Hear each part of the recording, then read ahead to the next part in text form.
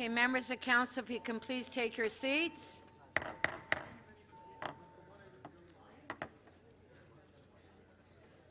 like to call this meeting in order.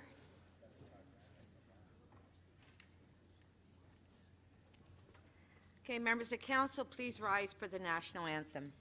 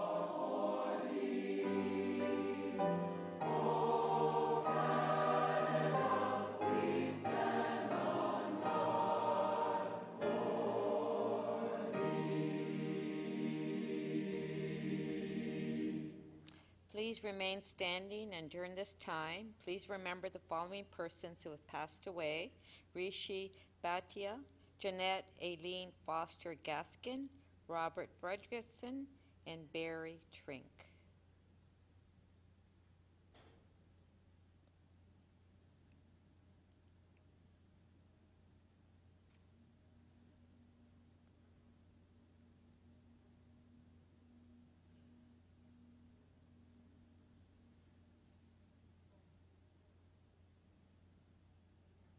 Thank you.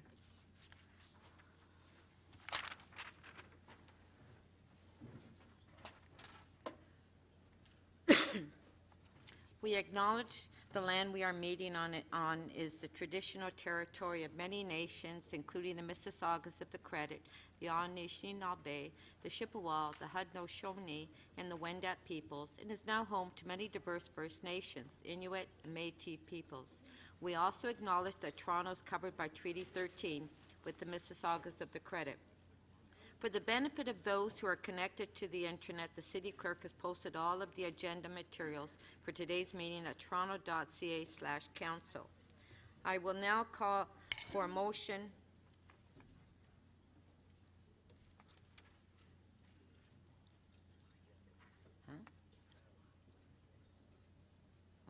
I will now call for a motion to confirm the minutes. Councillor Lai. That City Council confirm the minutes of Council from the regular meeting held on March 27 and 28, 2019, in the forms applied to the members. Thank you. All in favor, recorded vote. Thank you very much.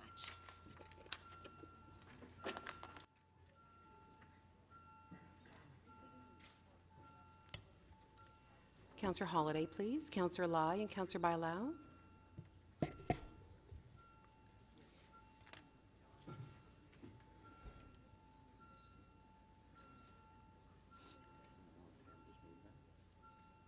Councillor Lai.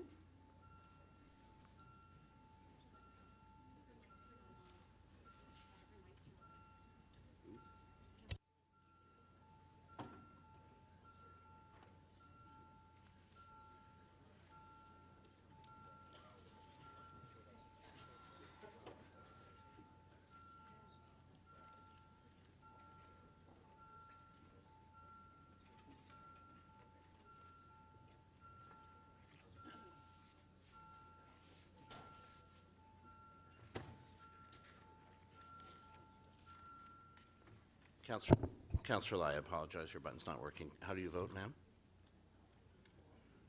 Okay. Okay.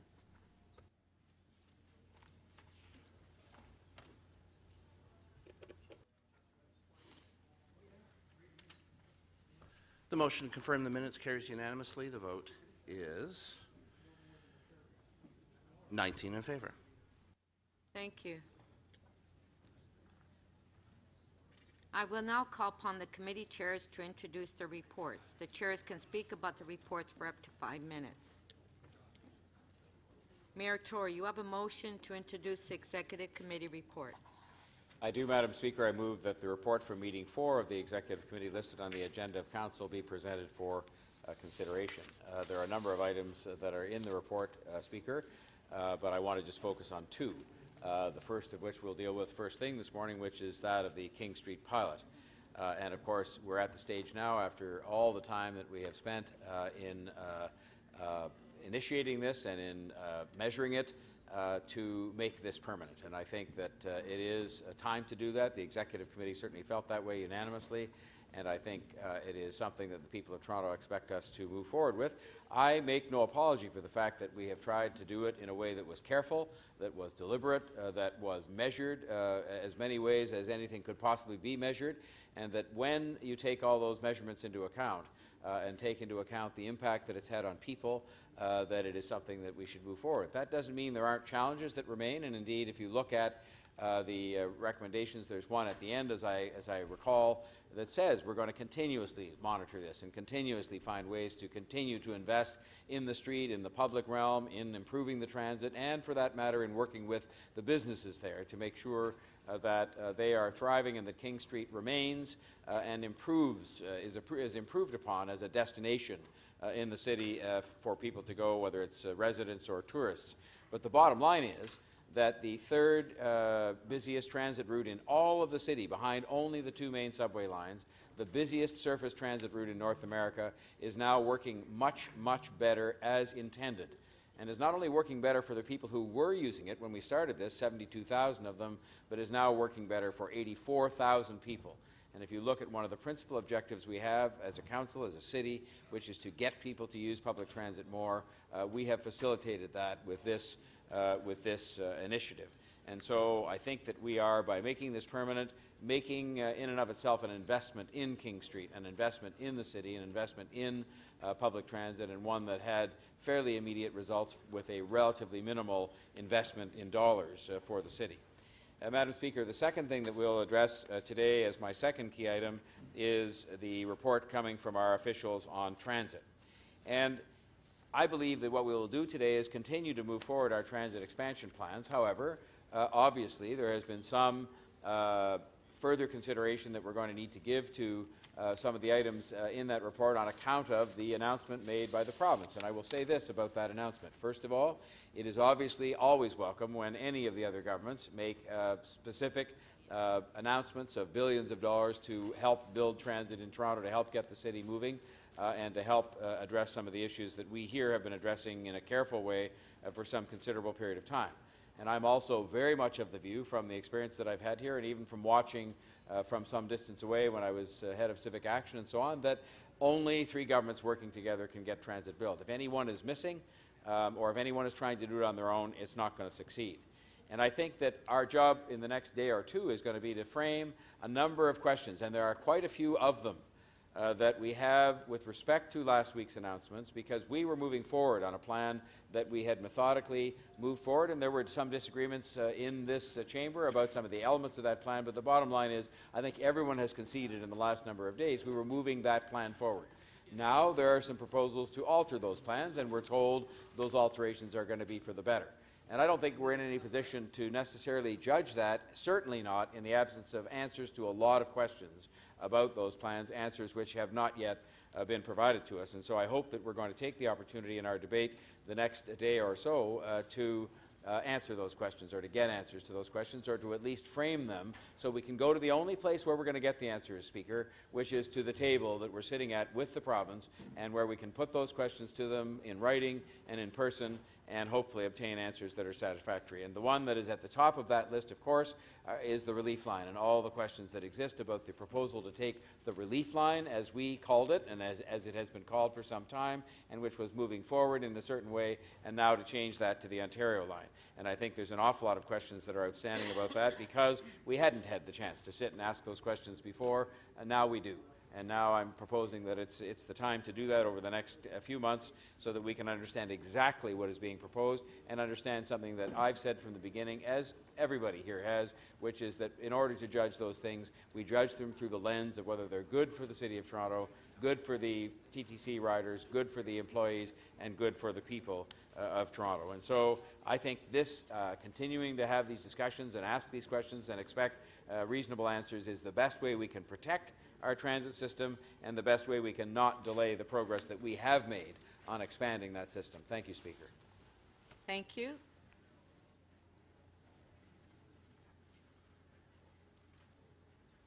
Councillor Cressy, would you introduce the Board of Health report? Thank you, Speaker. That the report from meeting 4 of the Board of Health listed on the agenda be presented for consideration. We dealt with a number of items at the Board of Health this month, but I'll highlight a couple in particular because it has been a very busy month and few months at the Board. The first is an item I wish we did not have to deal with, but alas we do, and that's vaccines. We have witnessed an increase in vaccine hesitancy in this city and this country, and a level of vaccine hesitancy that is sweeping across North America and Europe and resulting in deaths. And we know from the medical officer of health and experts that immunization has been the most significant health care intervention of any in the 20th and 19th century. And so as the Board of Health, we will be working to confront vaccine hesitancy. But just as pressing, and it's here today at Council, is as it relates to overdose. Since I rose to speak about overdose a month ago, we have new data. And in the month of March in the City of Toronto, 22 people died of overdoses, 22. And we had 452 EMS calls for overdose, the highest ever since we began tracking. The medical officer of health has called the overdose crisis the most significant public health crisis of our generation, a crisis where we are losing 11 people every single day in this country. 11 people are dying every single day of deaths that are preventable. And in that crisis, 2 of 9 sites located in the City of Toronto, overdose prevention sites, have recently lost their funding and been told to close down. It's wrong, it's callous, and there is a motion on the agenda to reverse that. Thank you very much. Thank you.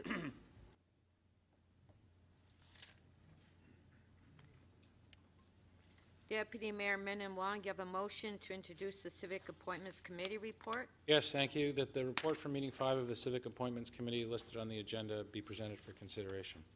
Thank you.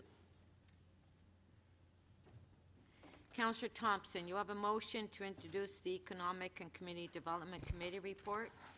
Yes, and good morning, Speaker. Good morning, everyone. That the report from meeting 3 of the Economic and Community Development Committee listed on the agenda of Council be presented for consideration.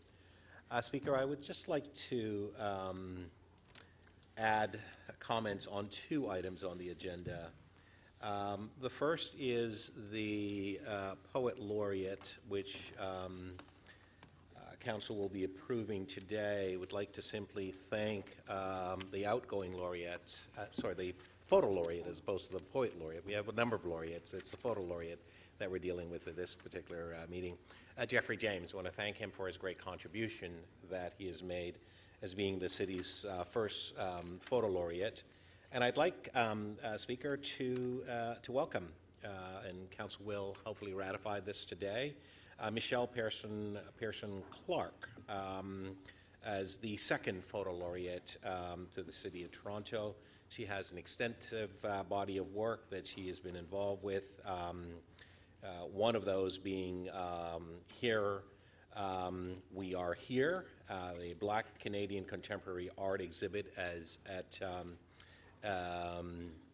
Musique Beaux Arts in Montreal, and also All That Is Left Unsaid at the LTD Los Angeles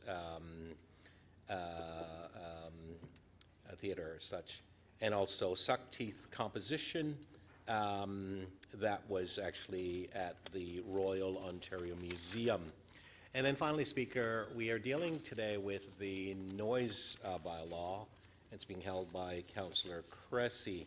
I simply wanted to thank the staff who've spent a considerable number of years working on this particular item. It is a challenge that I believe that they have not gotten it perfectly, and I see Carlton's nodding his head and said he recognizes that. I've looked at all the other bylaws in other jurisdictions, New York particularly, they didn't get it perfectly either. But I think this is as perfect as we can get it at the moment. There are some fine-tuning that has to be done. I believe we'll be able to do that here today. But I simply wanted to acknowledge the great work that the staff have done in this particular area, and to simply say thank you very much for your professionalism, and thank you for the efforts and the time, all the meetings that we've had with the public and the community at large and so on in order to try to get this issue right. It's unfortunate that we can't have an absolutely quiet city, but with respect to our efforts in terms of creating wealth and mobility and so on, there are challenges. There are ambient noises that some people are not very happy with, and then there are other extensive element of noise that we're trying to deal with. I think what we have here today in front of us is a resolution that has come through tremendous amount of effort and so on with the staff that I believe is in the right direction. And as we move forward, clearly we'll be doing more to get it as right as we can. So again, thank you to the staff for the great work. Thank you, Speaker. Thank you.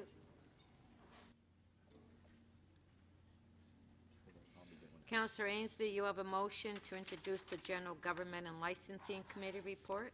Good morning, everyone. That the report for meeting number 3 of the General Government Licensing Committee listed on the agenda be presented for consideration. Thank you.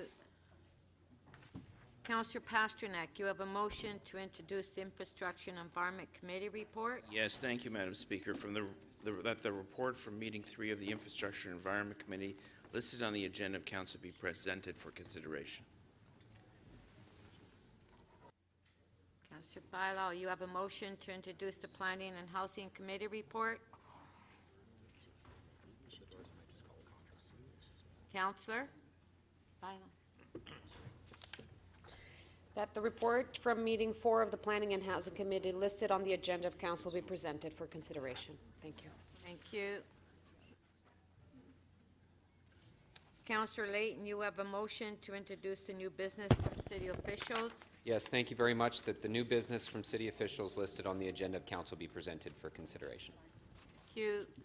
Thank you. All those in favor of the motions, recorded vote.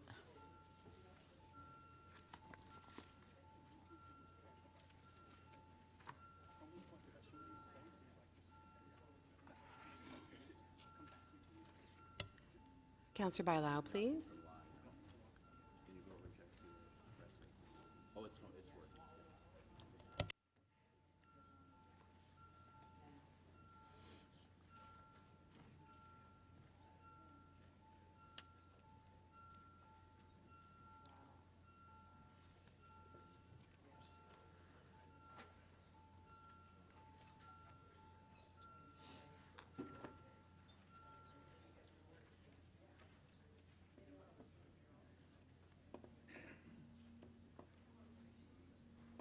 The motions to introduce the reports carry unanimously, 22 in favor.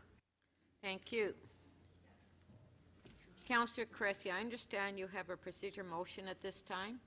Thank you, Speaker. I have a procedural motion, if I could introduce. We had a special meeting of the Board of Health, which was yesterday. In order for the items from yesterday to be dealt with today, we have to introduce it to add it to the agenda. Okay. So, Councillor Cressy, maybe you can mention the item? The item is consideration of the 2019 provincial budget. Okay, recorded vote.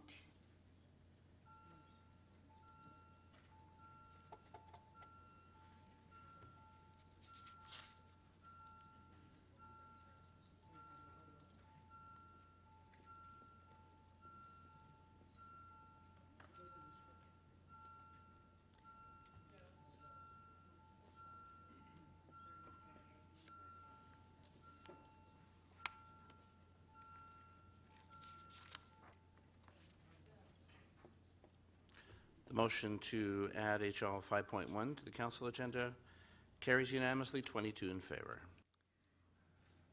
Are there any declarations of interest? Please indicate the committee, the item or motion number, and the nature of the interest, and remember that you must also file a written declaration of your interest with the city clerk. So if you can put your name up, request to question staff, if you, Councillor Lai. Oh. Yes, Madam Speaker. I have a conflict on EC 3.6, noise bylaw. I have actually declared my conflict at the Economic and Community Development Committee. I get compensated and will continue to be compensated for various transactions that I traded before elected to City Council by one of the deputants. Okay, thank you. I will now call for petitions. Are there any petitions at this time? Councillor McKelvey.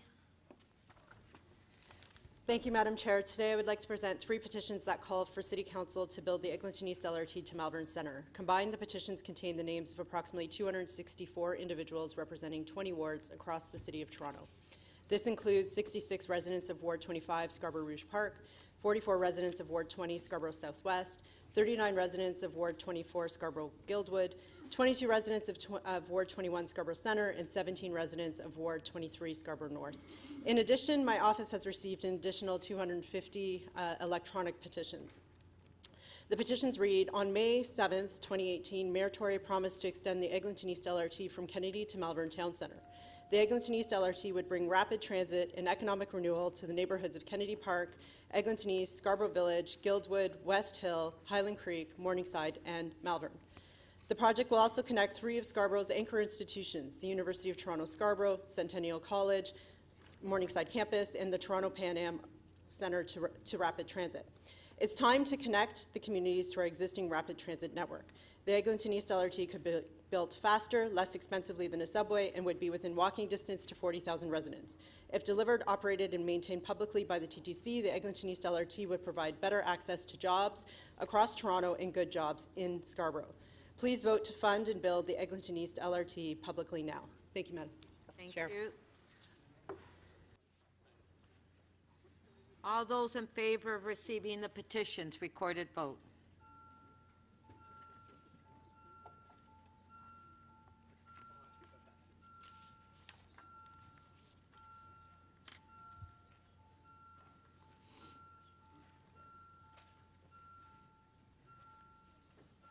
Councillor Karygiannis, when you're seated, please.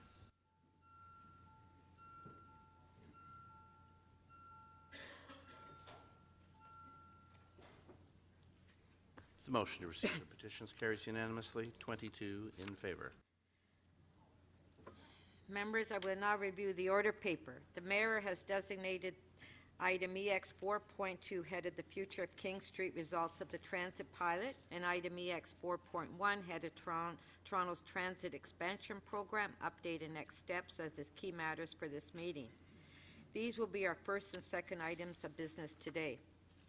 Members, a report is due from the city manager on the mayor's second key item, which is EX 4.1. If council reaches that item before the report has been provided to council, I will ask the mayor if he consents to standing a second key matter down until the report has been provided to members. Notices of motions are scheduled to be dealt with at 2 p.m. tomorrow, only if the mayor's key matters are completed. I propose that City Council set a time for a closed session, if required, later in the meeting. The City Clerk has noted the items that members wish to hold. I will now go through the items listed on the order paper to take additional holds. I will recognize requests to make matters urgent and time-specific after I go through the items for additional holds. Once the order paper has been approved by Council, any change will need a 2/3 vote.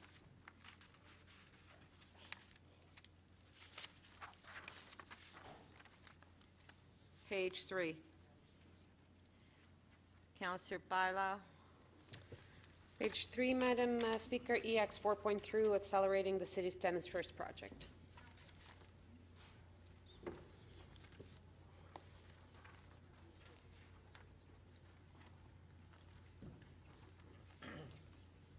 Okay. 4.3, Tenants Yes. First. So I've got 4.3. Thank you. Councillor Matlow.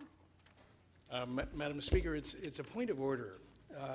I was going to bring this up when we discussed the timing of items, but given that you just raised, you just made comment on the timing of EX 4.1, Toronto's Transit Expansion Program, updated next steps with respect to the City Manager's report. I point out that I believe that members of council should have ample opportunity, unless this is limited to perhaps a paragraph, which I don't believe it is, that we should have ample opportunity to be able to thoughtfully review the City Manager's report and understand it before voting on the item. And therefore, I'd like you to consider, as we approach the moment when you ask for timed items, perhaps you yourself could designate this to tomorrow, given that I can't think of a precedent for when we haven't received an important and a complex report before the day that we've actually debated it. Thank you, Councillor Matlow. It is the mayor's key item. So the mayor will be the decision of the mayor. By the way, if it's not considered, then I would then raise a point of privilege, given that council would not have, in that case, the opportunity to be able to review the information in a thoughtful and appropriate way before voting on it. Thank you. Councillor Crawford. Thank you, Madam Speaker. EX 4.6, 2019 Education Property Tax Levy and Clawback. There's a supplementary report from staff. I'd like to move that if I could, please. Thank you. Page 4.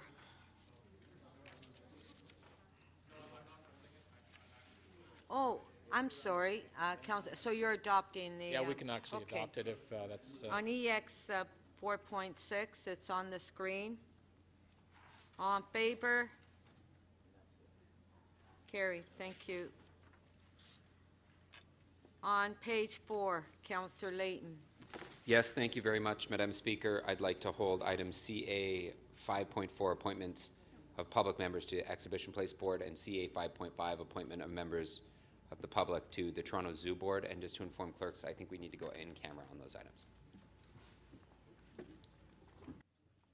Councillor Fillion. Thank you. CA 5.2, I have some questions of staff that I may be able to ask offline. Okay, but you're holding the item down, correct? Yes.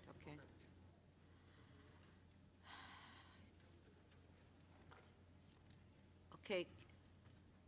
Okay. If we can clear the screen, please. Okay. Page 5.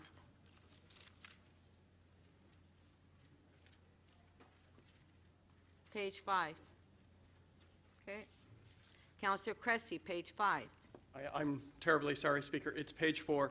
If council would like, I am prepared to release with a recorded vote HL 4.9 on supervised consumption services. If people want that on a recorded vote, I'm happy to just release it. Okay, Councillor Cressy would like to release on page 4, HL 4.9. All in favor? Recorded vote.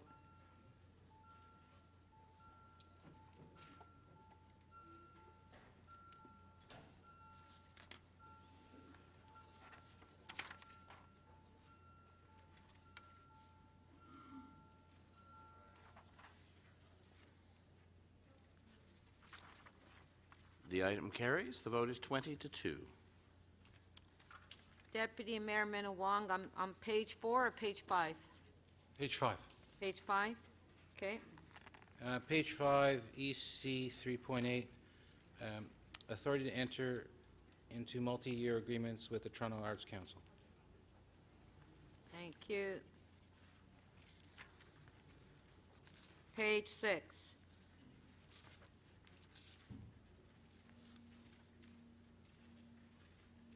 Councillor Cressy. Thank you, Speaker. On page 6, item CC 6.7, 470 to 488 Wellington Street West, I'd like to hold that. Okay. Okay, that's it. I will now consider request to make items urgent and time specific. Councillor Matlow. So, Madam Speaker, regardless of what is in the report, the fact that it would only come at noon or soon after on the very day that we are meant to vote on it is unreasonable. So I would like to suggest, and I looked, obviously it's the mayor's second urgent item and it's council's agenda item, to put it as early as possible as you'd like to designate for tomorrow morning so that we have today to, this afternoon and this evening to review it.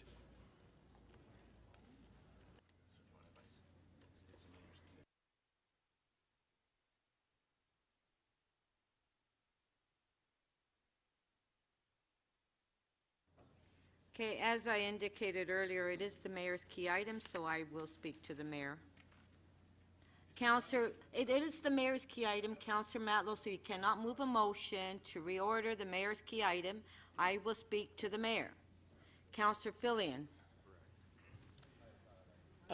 Page 66, CC 6.3, Annual Report of the Office of the Lobbyist Registrar. First item, following member motions. Okay.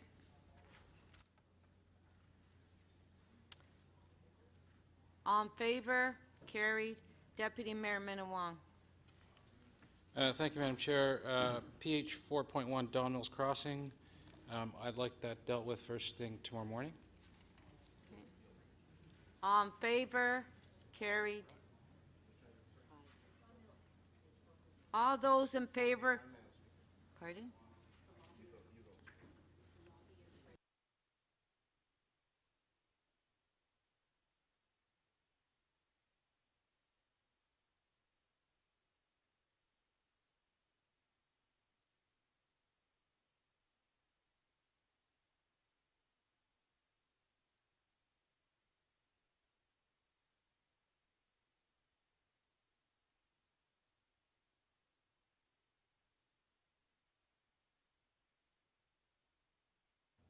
So, Councillor Fillion,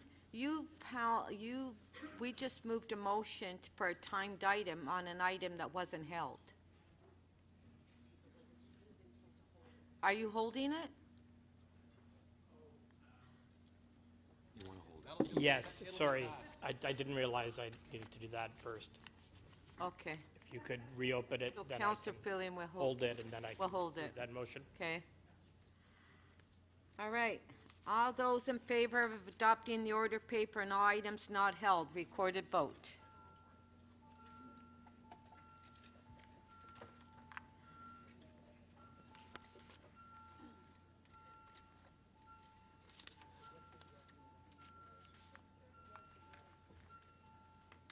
Councillor Fillion, please.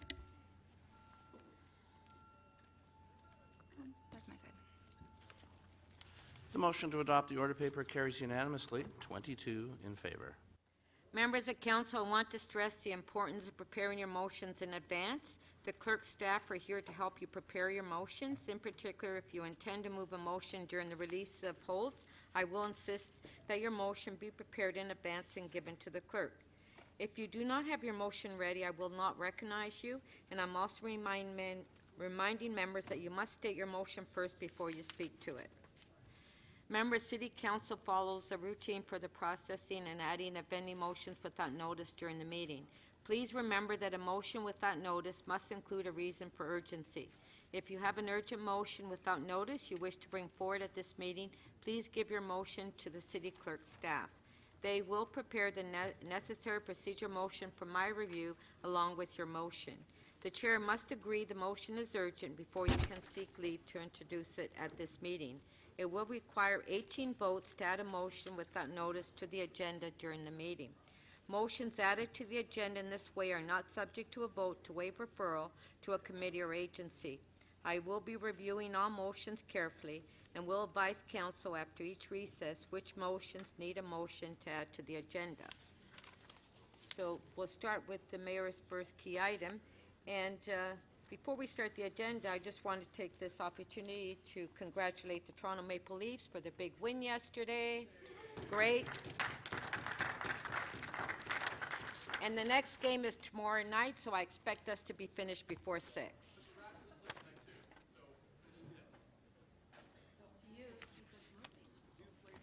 Okay, the mayor's first key item, which is EX 4.2, the future of King Street, results of the transit pilot.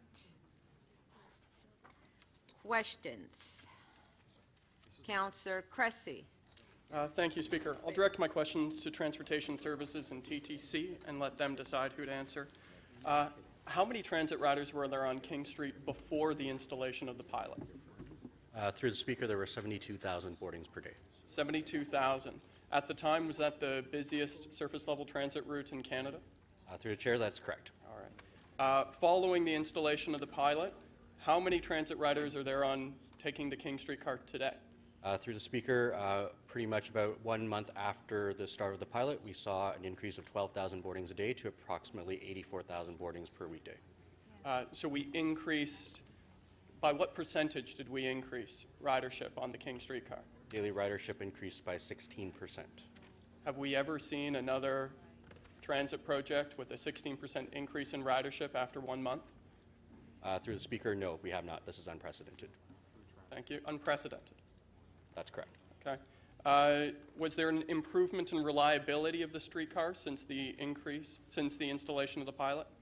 Through the Speaker, we have more predictable conditions for our streetcars to operate in the most busiest part of the route, and our customers have said that streetcars are coming more regularly, and we are seeing that in our statistics as well.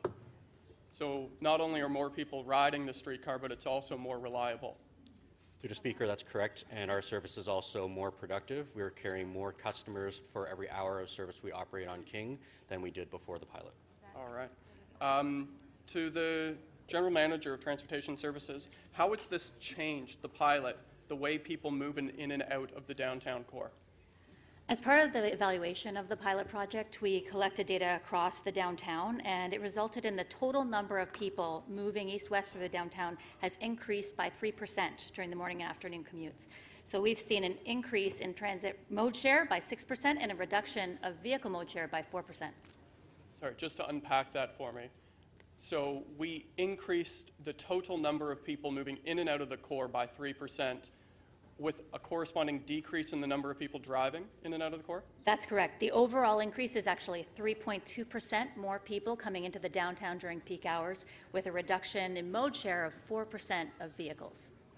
So, in effect, people moved out of cars and onto public transit? That's correct. Is that the purpose of this pilot? We're looking to move people more efficiently, and moving people more efficiently by transit is the way to do it. Thank you. To the General Manager of Transportation Services, how much did this pilot cost? Through the Speaker, the total cost was $1.5 million, as well. Part of that was federal dollars through the Public Transit Infrastructure Fund, so the city's investment was $750,000. So for a total investment of $1.5 million, $750,000 from the city, we moved 12,000 more people. That is correct. So on a value for money basis, has this been a success? I think the King Street pilot, from a value for money basis, has been an unprecedented success. I think the uptick and interest that we've seen from across North America and the world in not only our minimal investment, but also the way that we went about doing this, bringing the creative community on board, the partnership that we've created that will last us well beyond this, and the engagement and data that we've looked at to demonstrate all of the successful components of this project. I think I would qualify that as an unprecedented success.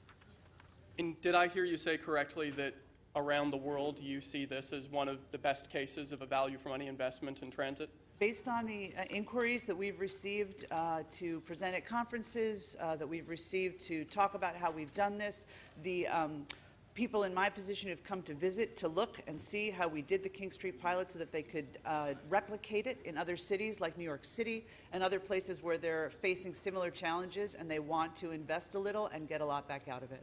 So cities around the world are coming. Your compatriots, your people in your position around the world are now looking to Toronto to model what we've done on King. Absolutely. All right. Improvements going forward on a transit basis, are there plans to improve the experience for transit riders to make the pilot better? Mr. Speaker, we understand that with the increase in demand, we are continuing to see some overcrowding, especially at the very busiest part. So we are planning on increasing service through supplemental bus service and streetcars in the fall. And do we have plans to improve the public realm and to support businesses as part of making it permanent? Through the Speaker, the opportunity for the project to become permanent provides an opportunity for us to provide higher quality public realm in the Curb Lane public spaces, including permanent raised patios, attractive and durable seating, enhanced lighting, parklets, more public art, seasonal programming and wayfinding, as well as additional wayfinding signage and illuminated LED signs. And my last Thank you. question. No, sorry. You're way over time, Councillor Cressy. Thank you. Councillor Karygiannis. Thank you, Madam Chair. Through you to staff, TTC, or transportation. Right now, TTC accessible vehicles, they're allowed to go straight through if they're marked with TTC decals and they're TTC vehicles? Through the Speaker, Wheel-Trans buses operating with our Wheel-Trans customers are allowed through the pilot. Are our partners that are actually providing Wheel-Trans, are they allowed to go straight through like the accessible cabs? Through the Speaker, all Wheel-Trans customers are continuing to be dropped off on King Street. It is the accessible taxis and sedans that do not have the same exemption. However, that doesn't change that all Wheel-Trans customers continue to have access onto King Street. But the Wheel-Trans accessible taxi cabs are not allowed to go through while our vehicles, the accessible vehicles of TTC, are allowed to go through. That is correct. This is primarily due to the difficulty in enforcing a sedan taxi when it goes through the pilot zone. I do want to add that this amounts to about 30 customers a day for all modes between bus, accessible taxi and sedan is a number of 30 pickups and drop-offs per day on King Street. So if my member of my family were to call the accessible and they would get a Wheel-Trans bus and they wanted to go in a certain location, they should be able to go right through King Street without any problems, correct? All Wheel-Trans customers, when they book a trip to King Street, will be dropped off on King Street. My question, let me again put it to you. If they call in and they request a Wheel-Trans and a TTC Wheel-Trans bus was to pick them up, that bus will be able to go right through without no turn right, no turn left, straight through. Through the Speaker, that Wheel-Trans bus would take the most efficient route to get to drop off its customer, and that may or may not be through travel on King Street. They would go right through, right? They don't have to stop, turn right, turn left, they'll go right through. Through the Speaker, it depends on where that Wheel-Trans bus is coming from, and it could be coming from the north, and that would not require through travel. I'm going to go back to what I asked the TTC board, and I was told that the TTC marked vehicle can go right through. Can you please advise me if what you said there still stands here? Through the Speaker, a TTC vehicle is exempt because that is the bylaw that is in place. All right, so if a TTC vehicle is exempt, don't you think that a partner TTC, somebody that has cabs, should also be given the same courtesy and the same priority? Through the Speaker, an accessible and contracted either sedan taxi or accessible van taxi would be another vehicle type from a Wheel-Trans bus. Particularly in the case of sedan taxis, it would be impossible for an officer to enforce whether that taxi was providing contracted Wheel-Trans service or not. So if a member of my family, and I go back again, my mother, she can take Wheel-Trans, she wants to go on King Street, and she was to happen to be sent a bus with TTC Wheel-Trans, that vehicle will be right to go through. However, if she was to be sent a taxi cab and or a TTL, she wouldn't be able to go through. Would I be correct? Depending on the time of day, after 10 p.m., all taxis are exempt from the regulations. What happens at the time that they're not exempt? Please, I mean, I'm not trying to be hard, but let's not mince with words. Through the Speaker, Okay. are they treated the same? I don't think so. Please advise me if that's correct. Through the Speaker, my understanding of both the Wheel-Tran and the sedan taxis is that they're going to pick somebody up and take them to their destination point. So right now, Wheel-Tran's buses are exempt from the regulations. They, of course, have to follow traffic regulations. Right. But they are going to be a point-to-point destination, and they're going to plan their trip. But an and accessible. Yes, Counselor, and please don't interrupt. the other thing that we have done that is very beneficial from the point of accessibility is we've increased the number of accessible drop-off zones on the curbside so that people who have accessibility issues have a quick and direct trip from the curbside to their, Let me ask the question again. destination. Are TTC vehicles and TTC partner vehicles that are moving across the grid on King Street, moving people with disabilities, are they treated the same, or one says you can go right through and the partners that are doing this cannot go right through? Would I be correct in that? You're correct in that, Councillor. This is consistent with other places where TTC vehicles are exempt, but Wheel-Trans contracted taxis are not, such as the bus bypass lanes on the DVP, TTC bus terminals, and other bus-only roadways. Thank you.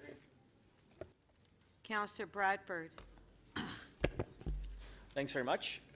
Through the chair to the General Manager of Transportation Services, could you just give us a quick, brief overview of some of the biggest lessons that we learned from this project that might be transferable to other parts of the city? Through the Speaker, I think first off I would say that we can, under the right conditions, make a relatively modest investment.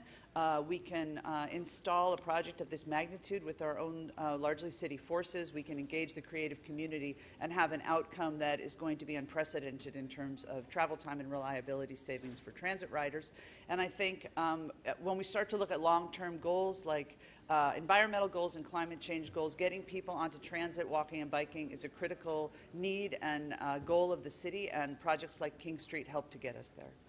So the decision with King Street was largely, as we've heard, this was the busiest service transit route in North America.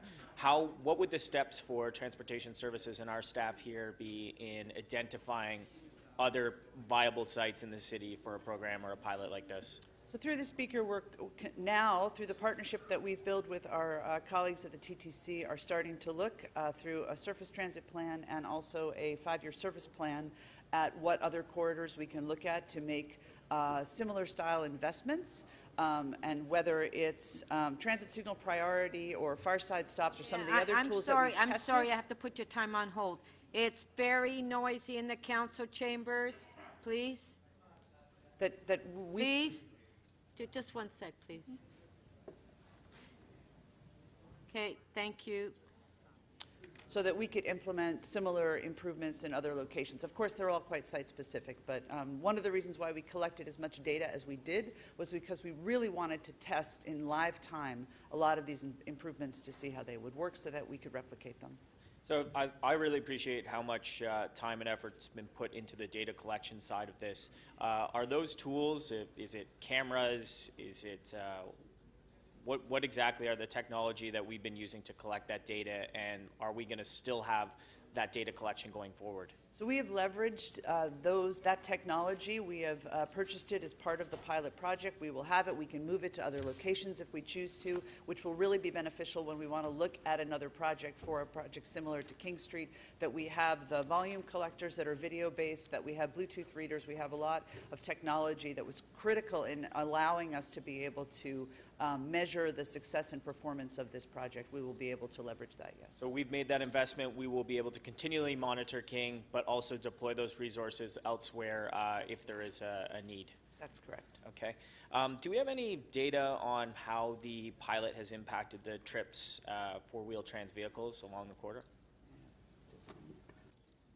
Like more, less, any information on that? Through the Speaker, the number of Wheel-Trans pickup and drop-offs per day on the King Street corridor has remained at 30, and this is despite putting in all low-floor streetcar accessible service on the King Street corridor during the period of the pilot. So it's been consistent both before and after the installation of the pilot program? Through the Speaker, that's correct. Okay. And how have we specifically addressed the accessibility component across the pilot? From a transit perspective, as I mentioned, we accelerated the deployment of low-floor streetcars on the 504 route, and this is coupled with accessibility improvements at the far side streetcar stops where we installed larger waiting areas and accessible ramps. Did you consult with groups like TCAT, different organizations, stakeholders that would be interested in ensuring that there was accessibility components built into the pilot?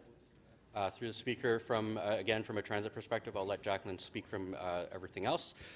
We did put in accessible loading zones throughout the pilot area, and this was done in consultation with our customers and through our ACAT committee through all the accessible components of the stops.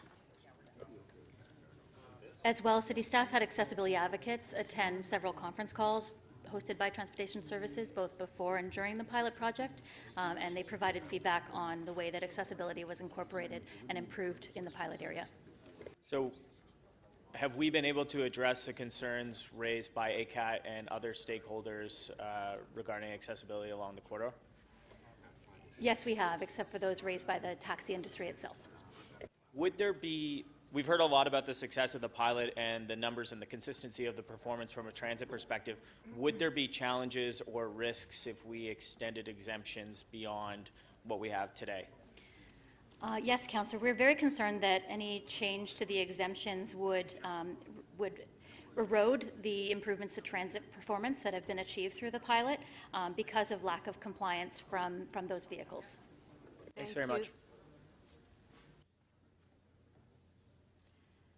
Councillor Layton. Because I'd like to talk about lack of compliance to the pilot. I'm curious if we have any metrics around that, around compliance of the existing rules and what we've done about it.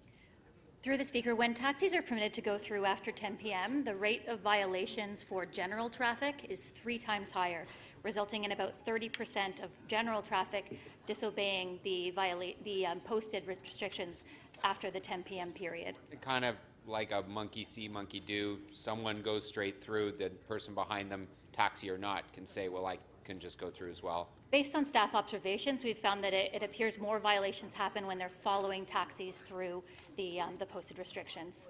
And what are we doing about for enforcement? Who's enforcing? What are they using to enforce? In terms of enforcement, the Toronto Police are responsible for enforcing. They have both done regular enforcement as well as blitzes on various occasions. We've had close to 10,000 ticketed violations take place during that time period. We would recommend that additional blitzes take place going forward, that improvements to compliance can be achieved through LED blankout signs to more clearly indicate what those restrictions are, particularly at different times of day. And as well, we would, in the future, look to use automated enforcement methods once those are available to us. From the province. So the province still needs to grant that. That's essentially a speeding kind of camera. Correct. Like somewhere between a red light and a speeding camera. Through you, it is, and right now we're looking to get that enforcement capacity in community safety zones focused on schools. That's what Council has directed us to do. So can we talk about what lessons we've learned and how we're taking them and moving them forward in our surface transit routes? Through you, absolutely. We've created a very strong partnership with our TTC colleagues and able to be collect data, share data, be able to identify on a relatively frequent basis improvements, make tweaks to situations that need to be improved, such as adding transit signal priority. We didn't start the pilot with transit signal priority. We were really able, in working together, to be able to test those things and see what actually had a meaningful impact in relatively real time. And so this protocol that we use for King Street, parts of it, all of it, depending on locations, are things that we can certainly use in the future to be able to test how things are working. And I think that that has helped to lead to improvements over time in the pilot. What's the surface transit network plan?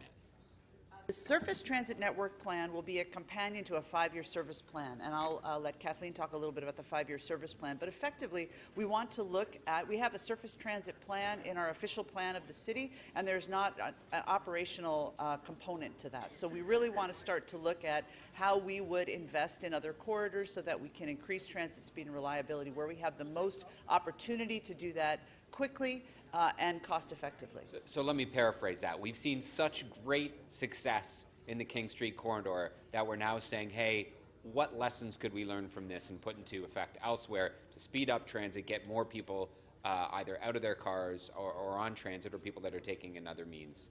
Absolutely, and engage community to do that. Okay. Great. Thank you very much. Thank you.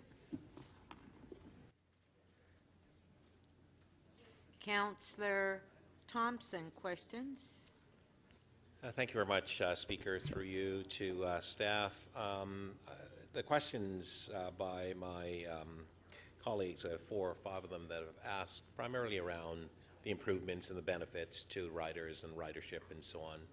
I wonder if someone can help me to understand. We know that there is an impact on some businesses on King Street with respect to the pilot. Would that be correct to make that statement? Through the Speaker, that's correct. We have seen a change in the year-over-year growth on total customer spending on King Street. Before the pilot, it was 2.5% growth. After the pilot, it decreased slightly to 1.7% growth overall industries. And so those numbers, tell me then in terms of the actual impact on businesses, how many businesses have, for example, closed? Now, I understand closing a business could be related to the pilot, and maybe it's not. And I don't know if you have the number, for example, of number of businesses that would be, in general, would be closed in the City of Toronto, let's say the month of January and so on. Would you have those numbers? Through the Speaker, I can reference the business license cancellation rates that are collected by our municipal licensing service. So we compared the King Street pilot area cancellation rates for businesses to the surrounding area and citywide. The King Street Transit pilot area consistently had a lower cancellation rate, although it did increase from 8.9% cancellations in 2016 to 11.1% cancellations in 2018. The surrounding area was in the range of 17 to 13% in those years, and the citywide was generally at about 13% cancellations. So again, it's always lower than the surrounding area and citywide. I would note also that there are several active development sites on King Street which have resulted in the closure of businesses because of those sites being reconstructed. Okay. So have we engaged a research company, for example, to look at the response from the public in terms of those who are riding the transit system as a result of the pilot, because we've talked about the increase in terms of ridership, and how those individuals are utilizing or frequenting the businesses on King Street. Is that something that we've actually done in order to be able to garner and gather that type of information? Through the Speaker, we did have some metrics, as we discussed earlier, with the customer spending data from Moneris, the largest point-of-sale provider in the country. We also looked at some surveys of the way that people use public space, and we found that the 3 of the new curb lane cafes attracted about 30% of all use in public spaces. So we know that those cafes that businesses invested in with us to animate the street were well used by patrons. Okay. So I wonder if I could, through you, Speaker, it's a question for Mr. Williams, General Manager for Economic Development. Mr. Williams, can you tell me what are the plans to figure out ways that we could, not only we talk a little bit about animation, but to figure out ways that we could actually help businesses ongoing to improve the the opportunities of people going and visiting and frequenting these businesses? Because we've heard from them that there's been some impact with respect to the business losses. So it's clear from the deputations that some businesses, especially some restaurants, have lost business during the pilot period. We've worked with the local BIA, the Entertainment District BIA, to help increase the visibility and positive attitude towards the businesses in that area, to increase patronage and help help patrons find and get to the restaurant. Those of us who've done that have figured out a way to get close by car, so it's helping all the patrons to do that. We've also used ritual and an incentive plan to speed that process up in the past. Staff have already talked about the public domain improvements that can become permanent.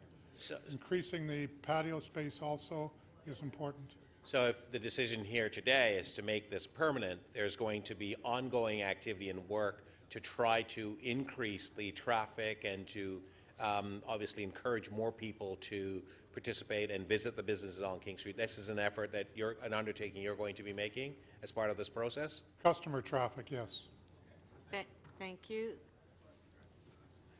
Councillor Perks. Thank you, Speaker, and good morning. I'd like to begin with some questions of planning staff. So King Street is one of a number of streets that are identified in the official plan as being good candidates for increased transit priority. Is that correct?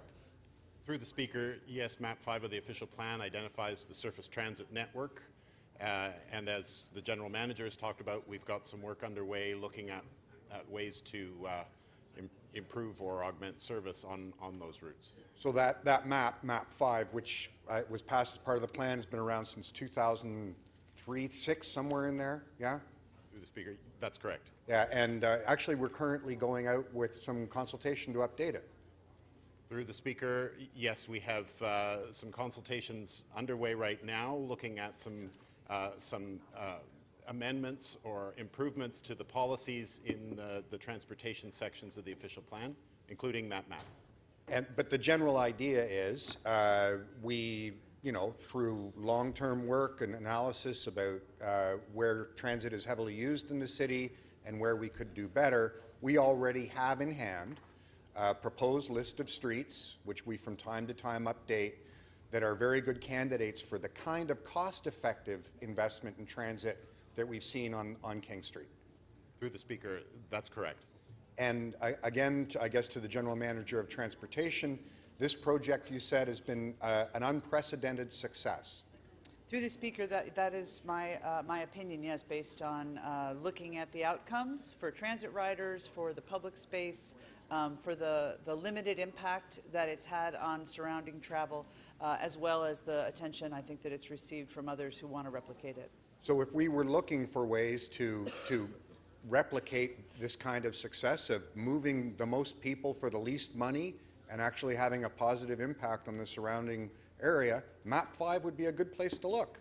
Through the Speaker, one of the reasons why we have this companion effort of looking at the 5-year service plan for TTC as well as this surface transit network plan and the amount of data and the things that we tested as part of this pilot is so that we could move forward with the next set of corridors with a real operational plan to get that minimum investment and maximum capacity improvements. Thank you.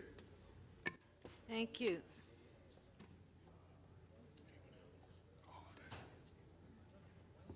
Councillor Holliday. Thank you, Madam Speaker. I have to take my rose-colored glasses off to ask a few. Councillor Perks. In all seriousness, though, Did you have cataracts done? now I can see much better. I did want to ask a few questions because it's not all good news in the pilot project. All right, my friends. I did want to ask questions of TTC. Madam Speaker, we're 30 seconds into it. I know. I just want to talk about headway. One of the appendices talks about headway. If I've got that right, that's the gap between streetcars. You don't want one that's too short. You don't want one that's too long. Too short means they're bunched together. Too long means people are waiting with clenched fists for their streetcars. Was the headway better or worse through the project?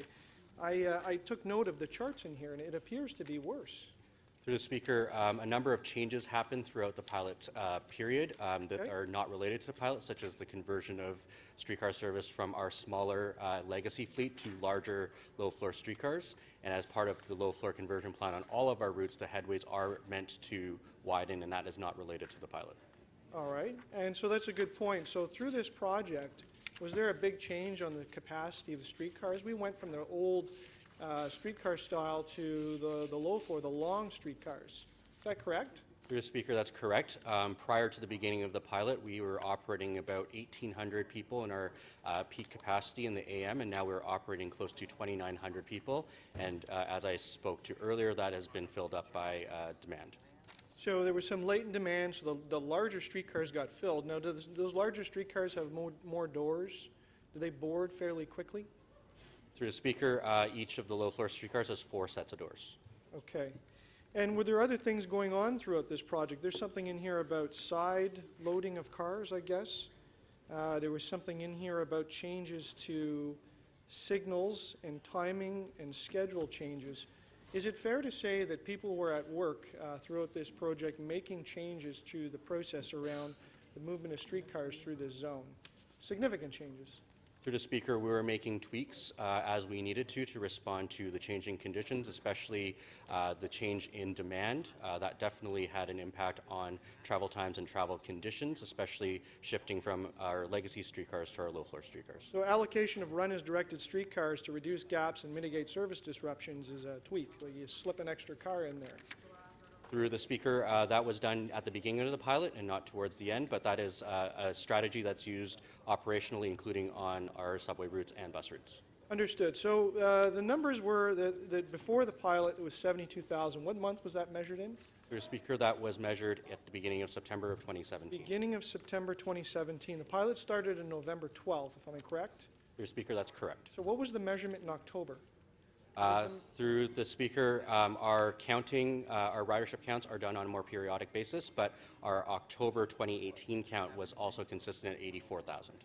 84,000. That was, and what day was that taken in October? That was done on a number of days. It's a sample of days on the second week of October of 2018. Okay, and what's the sample mean? Through the Speaker, our counting was done through people at on-street stops throughout the pilot area. Okay, and the ridership kind of went up and went down. So it went down from 84,000, went down to 80,000 and 81,000, and it went back up to 84,000. Have I got that right? So it's kind of variable. Through the Speaker, that's correct. That's consistent with the seasonal variability we see across the network. So in October, the count was 84,000. Through the Speaker, the first count starting after the pilot started was 84,000. No, you said in October. In October of 2018, it was 84,000. What was it in October 2017? Through the Speaker, we did not do a count in October 2017. Oh, so we didn't check the month before. Through the Speaker, that's consistent with how we count on all of our streetcar routes, which is currently manual counting. Okay, so we just don't know. From September through October to the start of the pilot, which started mid-month, suddenly in November it was 84,000. Okay. I wondered, we talked a little bit about the low-floor streetcars, headway. Just in terms of performance, was everything positive? Did we have some days when the average was actually less than before the pilot, or the performance was less? Through the Speaker, we had variability in travel time and performance through the whole pilot, and this could be attributed to a number of different things, including the unprecedented increase in ridership, as well as the conversion of streetcars from our legacy to our low-floor fleet. Of course, weather and other instances along the route will continue to impact service on the route. But I read the tables right. I mean, there were some statistics, and throughout the project where it was reported, there was a negative impact. Even in the absence of the major amount of motor vehicles on King, there were still days when it was worse than before the pilot.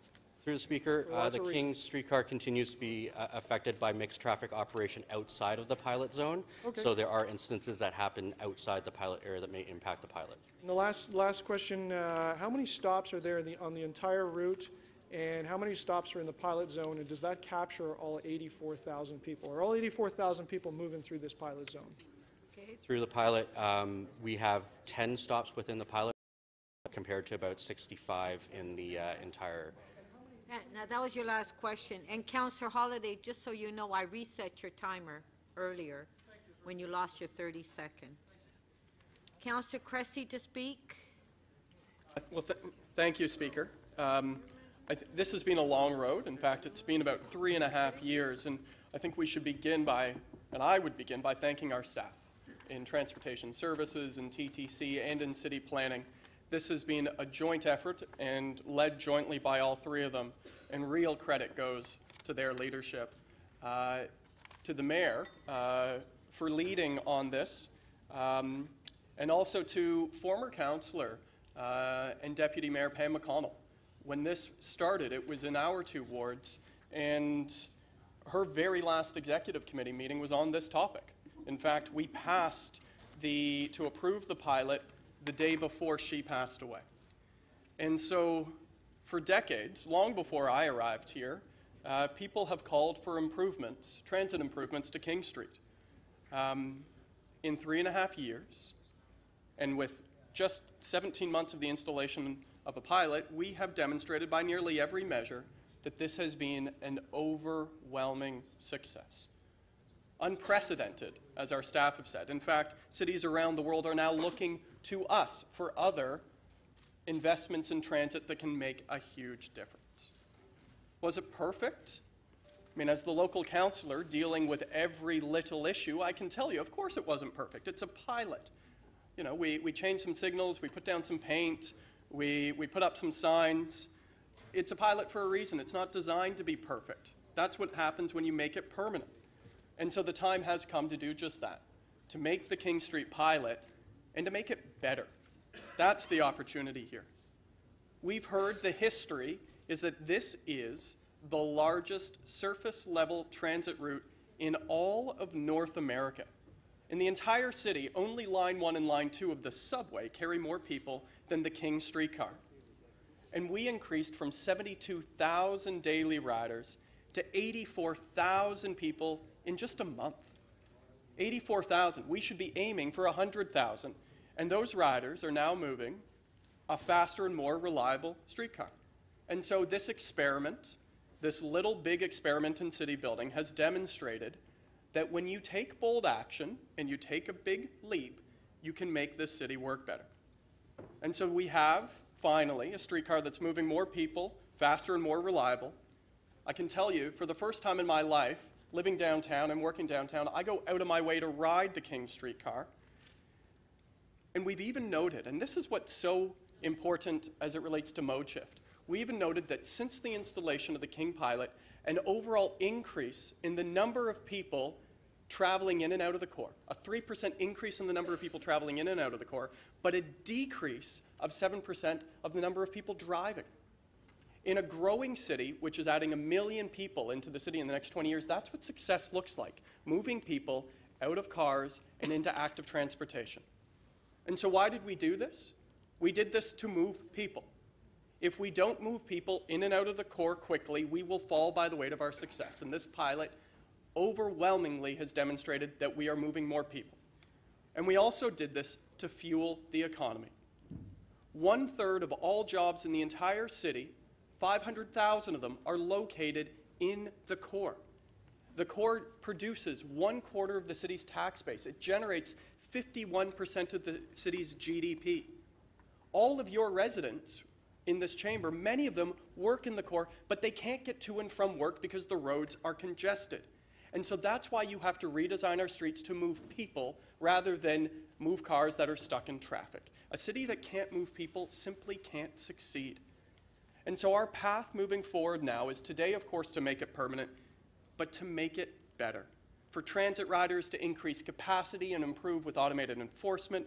For businesses, I will say that success was felt by some, but not by all. And to that, I will say, as the local councillor, that we hear you, and our commitment is to transform King into a true 21st century destination street, with permanent patios, enhanced street lighting, and improved public realm. And in 2023, when track replacement comes, we have an opportunity then to do something really special on King. I'll conclude by once again thanking our staff and the mayor, and I'll note the mayor in particular for his unwavering leadership on this. Change is hard. It's always hard. On King, change was not only necessary, but it worked. And as Brad Ross likes to say, King is king again. Thank you very much. Thank you. Councillor Holliday to speak. Thank you, Madam Speaker. I have 2 motions, if I may ask that they be presented. on the screen. The first is to accept what is described as the compromise solution by some of the business owners, and that is to allow through traffic in the overnight hours after 7 p.m. to 7 a.m. the next morning and on weekends. And the second motion, a little different, is to exempt green or electric vehicles along the King Street pilot zone. And we'll talk about those in a second. So I put on my rose-colored glasses, and I know they're a little silly, but I do mean to be symbolic in this, and I really think that councillors need to take off their rose-colored glasses just once in a while and filter out the fanfare.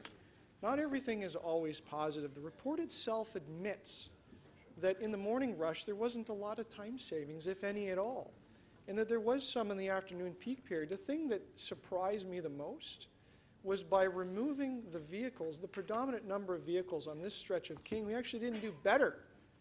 Actually didn't do even better than what we did. And so I'm a little dubious about, how great all these things are. And if you look deeper into the details here, you'll find out the headways aren't as good as what they were. You find out that not every instance resulted in a time saving. We don't know exactly what the ridership was just before the pilot started. It skipped a month.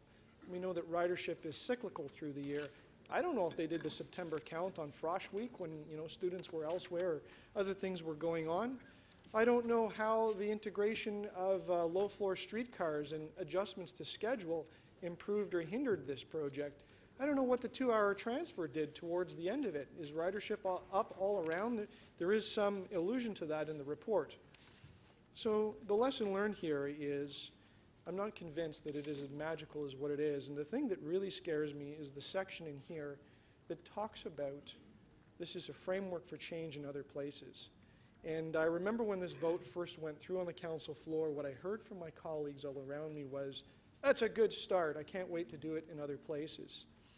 I'm not sure that that's the best thing. What I was really clear about was what I heard on the campaign trail during the last election. Not everybody in the city thinks this is a great idea. And so, is there a chance to make some improvements for transit? I'm a transit user myself. I've been down there to ride King Street. I've been down there to walk on King Street. I've had a good look at this over time. Maybe there is some improvements during the day that we could do with some of these changes. But what I also heard loud and clear was a number of businesses that told me they were upset about this and that their prosperity was down.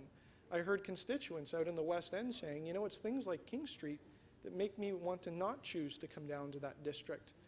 And, there may not be science behind why they do that, but it's their approach to accessing the inner city. And I don't think that's healthy. So could a compromise perhaps make things better? I wonder. Would a compromise not harm transit? I don't see how it could. If the issues that we're experiencing are during the afternoon peak, providing people some relief in the evening hours and on the weekends, I cannot see a downside to that. The last piece I'll just mention, and it was a thought I had a while back, was just this idea of electric vehicles. On the same day that we approved the beginning of the King Street pilot at council, we also approved the Transform TO plan. And what happened since then? We had this great thought that electric vehicles would be a great changer in that plan. It's written in that colorful waterfall that was in the plan about how we're going to achieve carbon reduction. One of the things that happened was there were some cancellations in the incentives of electric vehicles. So that got me thinking, what can we do as a city to encourage the advent of the electric vehicle? How can we do that cost effectively? It would cost us almost nothing to allow electric vehicles to use this corridor, perhaps as a premium. Maybe some people will choose that type of technology, notwithstanding the costs that are given to them, and recognize this as maybe a little premium thing that the City of Toronto can do. I'm not sure it would really change things a lot. It is a street with cars on it today, something that the report admits that, there is right turn cars that go through. It's not like they've totally disappeared. So a few extra here or there I don't think are going to make a big difference. They have a GV plate. We all know what those cars are. They're quite evident as they go by, so I'm not really sure it's a very difficult thing to enforce. So there you have those motions. I think they're quite reasonable in nature. I think they achieve all the objectives of trying to improve the situation on King Street and provide some relief to some others that have been suffering throughout this. We've heard from them and we see evidence in this report about it. Thank you. Thank you. Councillor Perks to speak. Thank you, Speaker. I think it's actually very important to pause and reflect on the fact that we have two major transit reports in front of us today. This one and one dealing with whatever it is going on at the province. A thing always worth keeping in mind when dealing with transit is there's never enough money. Never enough money. You want to be able to run more buses, you want to be able to run more streetcars, more subways. You'd love it if it was free, but there's never enough money. So our job, when looking at this report and the report that we'll get to sometime this council meeting, is to ask ourselves what moves the most people for the least money. And as you heard very clearly from the staff over there, this is, without a doubt, the single biggest success we have had in an extraordinarily long period of time here in the City of Toronto. It's worth also noting that it came from an analysis that our staff did about how to move the most people for the least money and where the bottlenecks in the system lay. It came from work that goes back, frankly, 2 decades, where staff have been saying to us, and I can remember a previous proposal to give transit priority on King Street when Mel Lastman was mayor. City staff have been telling us for a long time, you have a limited amount of money and you have to choose to make the investments that give the biggest return. It's the kind of principle I know that our budget chief keeps close to his heart every time that we consider our annual budget. It's the true efficiency.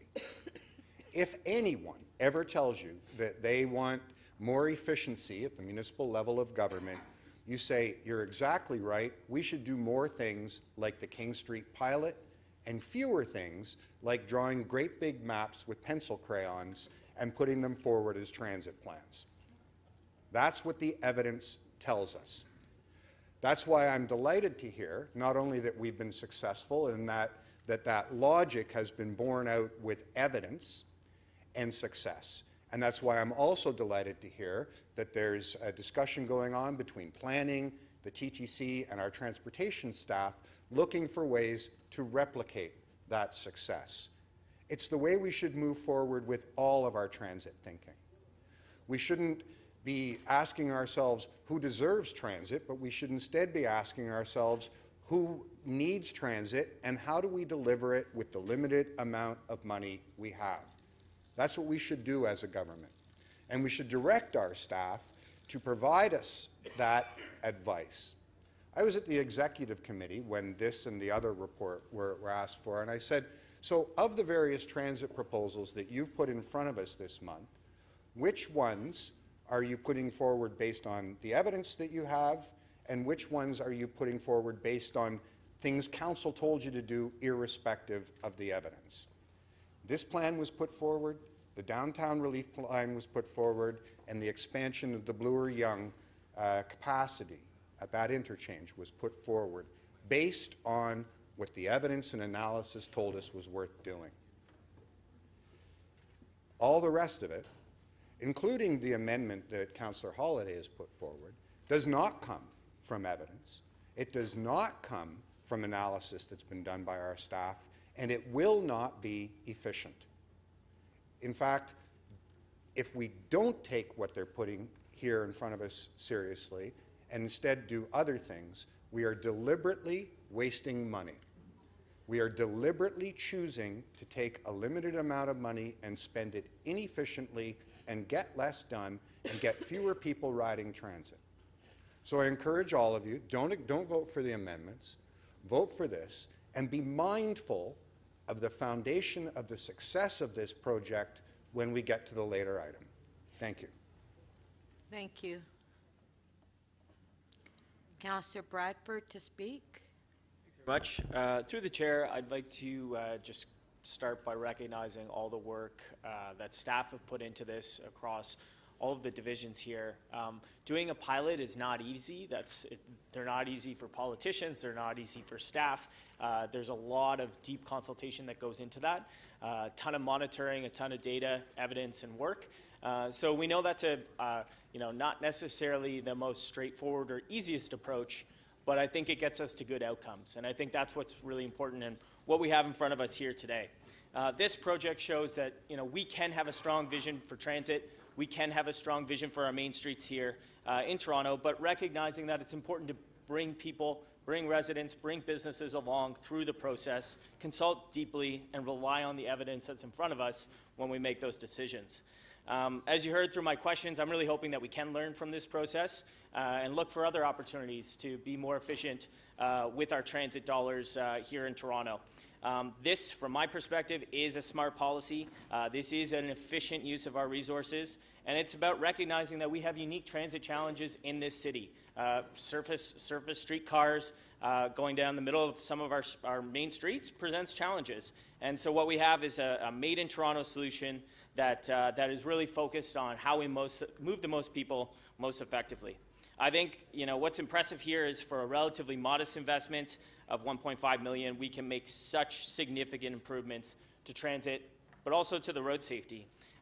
When we went through the report, you saw that people using King Street now felt safer, and that was 56% of transit users, 54% of pedestrians, 68% of cyclists all reported feeling safer on King Street during the pilot. I think that's a win too. We definitely know that we need to make our streets safer in Toronto.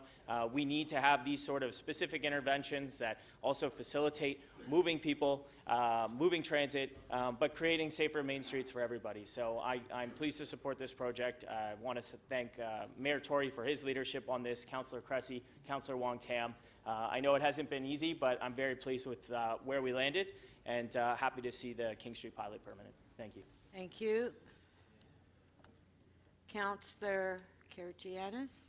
Thank you, Madam Speaker. I do have a motion. If it can be put up, I'll greatly appreciate it. Madam Speaker, we do have two standards for looking after people with disabilities.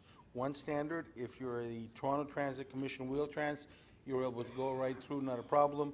If, however, you are, when you put the call in to get a mobility, somebody to come over and take you around, and if that's a partner, be a cabbie, you are not able to go right through. So in order to make that field a level playing field, in TTC Transit, we voted that the other vehicles be allowed. I'm putting the same motion here. This is not a motion that asks for anything major. It's a few vehicles that go through, and I'm looking for that to be approved by all, and I hope that the mayor does support it. This is answering the calls of the people that sometimes will get on a Wheel-Trans Transit Commission bus, and sometimes they won't, but they will go through one of the partners. They don't have a choice as to who picks them up. We make the decision where this is done, and we should also make sure that we make the decision that these people are treated equally. Madam Chair, I will have to admit that I was leery of the King Street project. I am still leery of it, and when I speak to constituents, they're giving me such things as we can't get down to the theaters, poor restaurants are suffering, and when you're talking to the businesses people on King Street, they're adjusting, but it's taken a long time to adjust, and they've lost a major amount of businesses. So this is something that it's a unique situation, and when I hear people, we can take a look to doing this elsewhere, as I'm sort of looking at it and I'm dreading, and I'm going, which is the next street? Is it going to be Bayview, my good friend, or is it going to be Avenue Road that we're going to like to do that? And those streets are certainly, if we do that on them, they're going to be hurting the businesses. I mean, there's enough closed stores in the city of Toronto that we don't need to add anymore. However, Madam Speaker, I'm going to go back to the motion that I have said, and I request all colleagues to support this in order to have a level playing field between TTC Commission Wheel-Trans and partners that actually do the same work. Thank you. Councillor Matlow, you have a question for clarification? Yeah.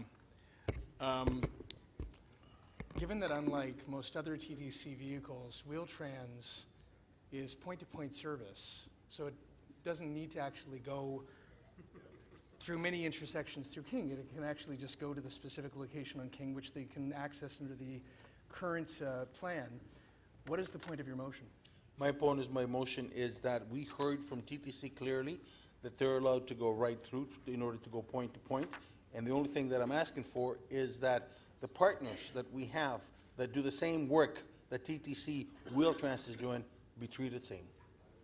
My point is, though, that if you have Wheel-Trans in your motion, if it's point-to-point service, why do we need to change anything if they're already getting to the location? Right, Wheel-Trans is these are the Wheel-Trans buses, but the people operating on behalf of Wheel-Trans, their partners, be it the be it the cab companies that have actually got contracts, they also be treated the same. So if they can already go to point-to-point service, if they're providing the same kind of service, why do they need to run straight through King?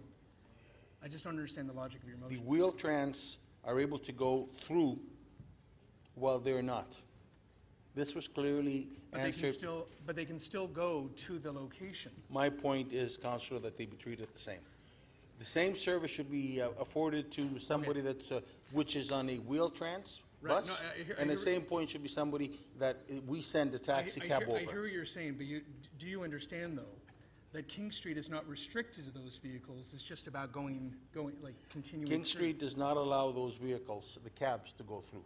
And the only thing that I'm saying... Yeah, but they can go to the location.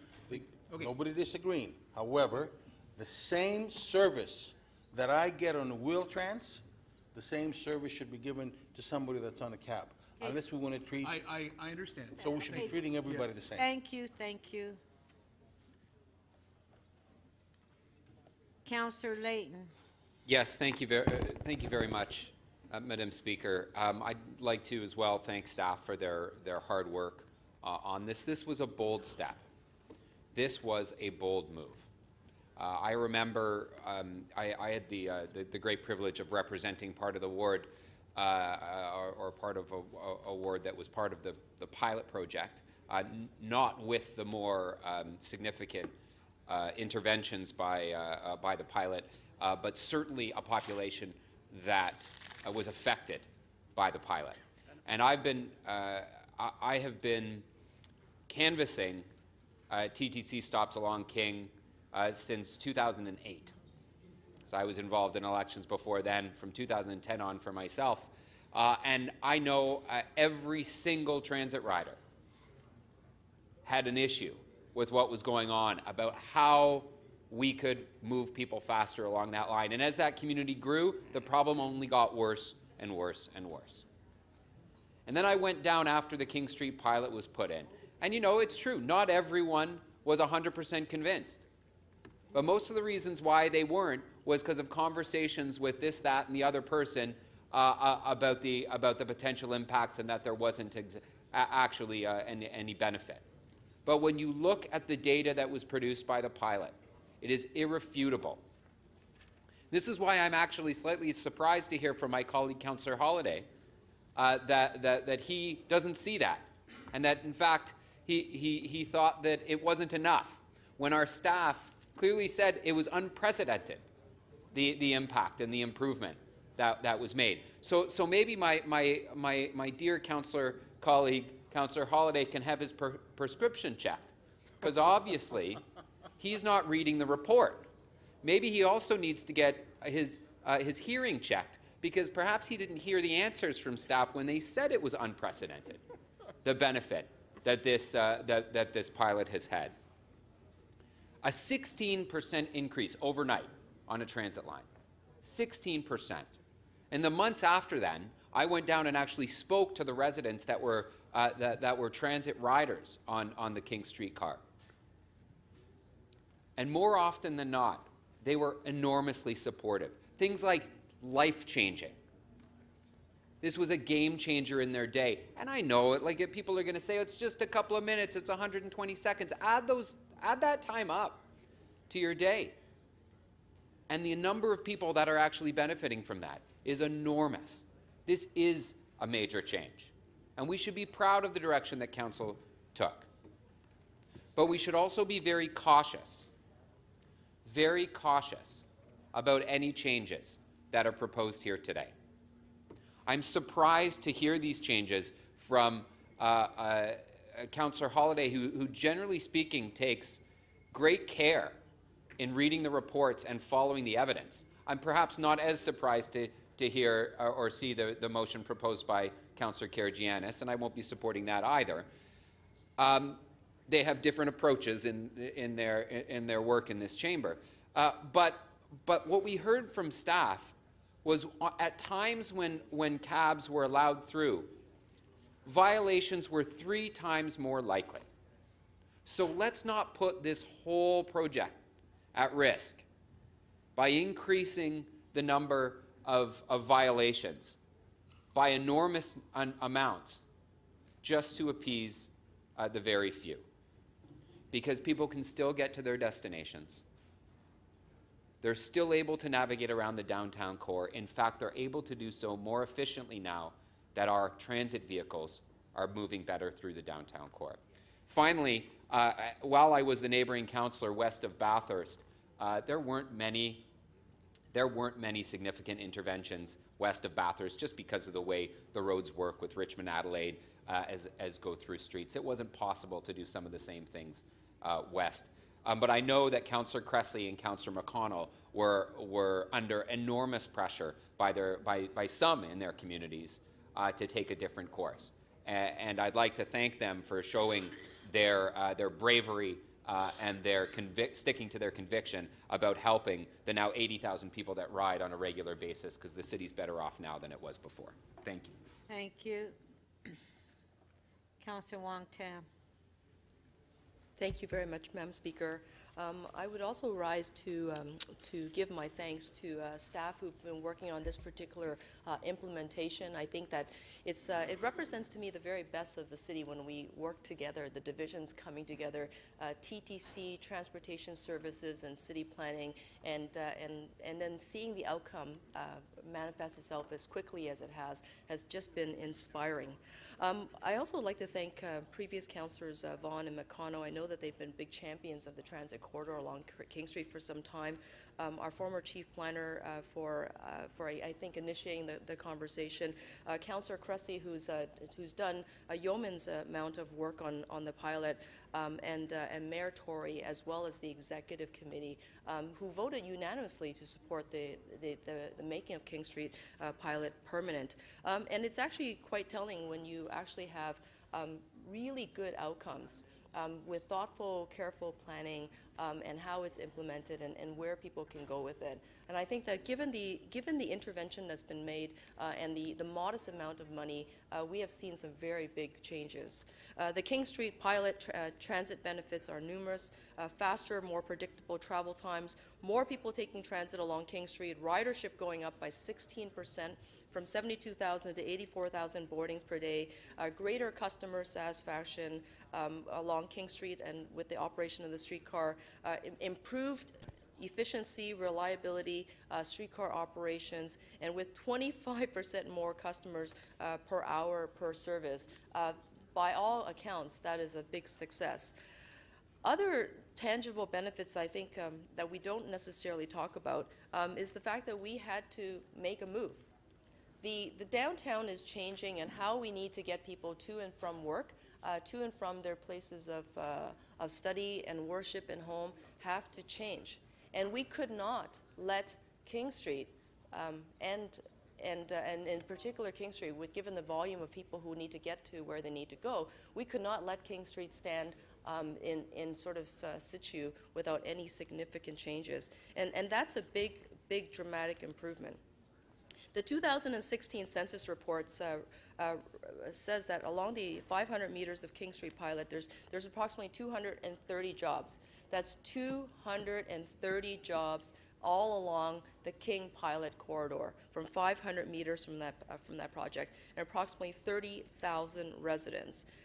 When we're talking about economic prosperity and getting people to work on time, as we're talking about efficiencies and productivity, those numbers cannot be ignored. And for that reason, I have some letters of support, and we should all note that this project is supported by the Financial District BIA, who represents the biggest employer in the country. They have a lot of people needing to get to their office towers, to get to where they need to go, and they have found this project to be highly successful for those workers. The other thing, and my final point, is that this 2.6 kilometers of surface transit corridor has been widely studied. There's not too many other projects that have gone through this level of scrutiny, and probably this amount of attention than the King Street pilot project. And I think that if we are going to be making evidence-based decisions founded on good data and data collection, which was central to how staff have written their report, I think that we would have to support this project and make it as permanent as possible. They collected the data, they monitored, they evaluated, the recommendations are before us. I think we should adopt it without any amendments. Thank you. Thank you. Okay, the last speaker will be Councillor Perruzza. I got a motion. Speaker, I have a motion. Perhaps it can be put on the board. Speaker, whenever we talk about mobility or moving in the City of Toronto, I was just adding up here. For example, I live in the northwest part of the City of Toronto, and I work downtown. I'm not alone in this. I'm not the only person who lives in one of the suburbs and comes to work in the City of Toronto.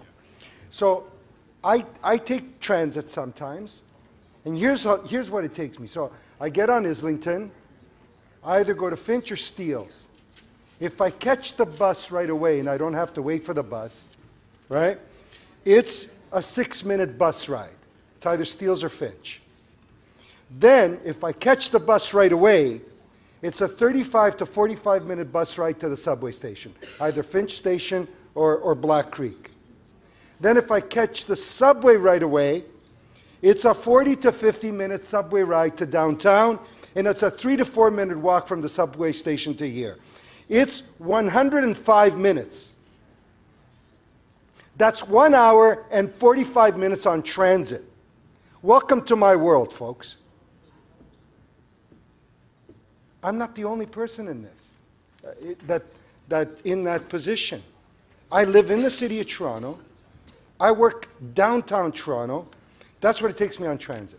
I get in my car, an hour and 15 minutes, an hour and 20 minutes, an hour and 25 minutes, depending on traffic. I get on my bicycle, just a little over an hour, sometimes under an hour, depending.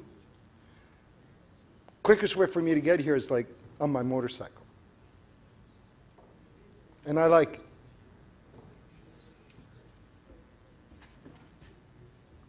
Welcome to my world. But you know, hearing some of my downtown colleagues sometimes chat about this and transit is the solution to it all. Yeah, I agree. Ain't going to make it much faster for me. An hour and 45 minutes. And by the way, that's an hour and 45 minutes back home, because that's the give of it on transit.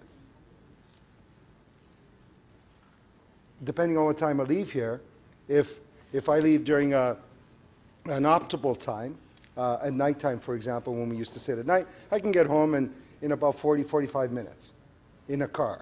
But if I use transit, I'm still looking at just shy of 2 hours.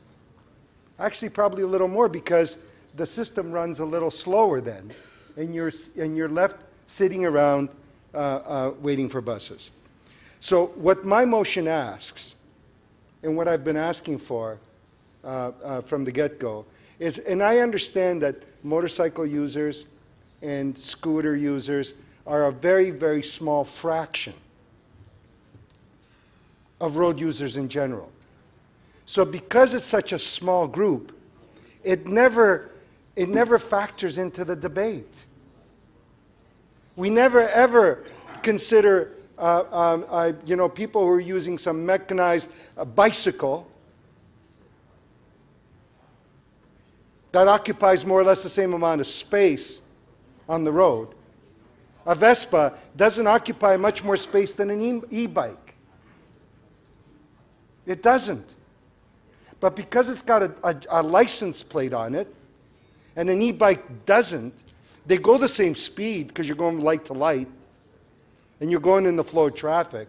So it's not like the speed variables are any different. But you will allow the e-bike because it's considered a bicycle, but you won't allow the Vespa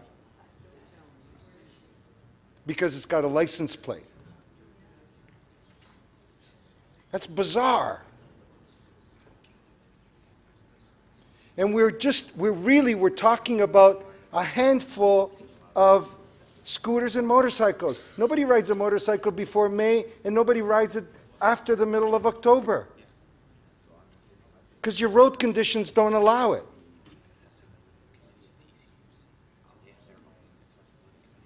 So what's wrong with that? What's wrong with allowing an oversized bicycle or a slightly bigger bicycle on the street? Thank you, Councillor Perruzza. Thank you. Thank you. Last speaker, Mayor Tory. Thanks, Madam Speaker. I have a motion, and it's a very simple little motion that I think members of council won't have trouble with, and it speaks to item recommendation number 7.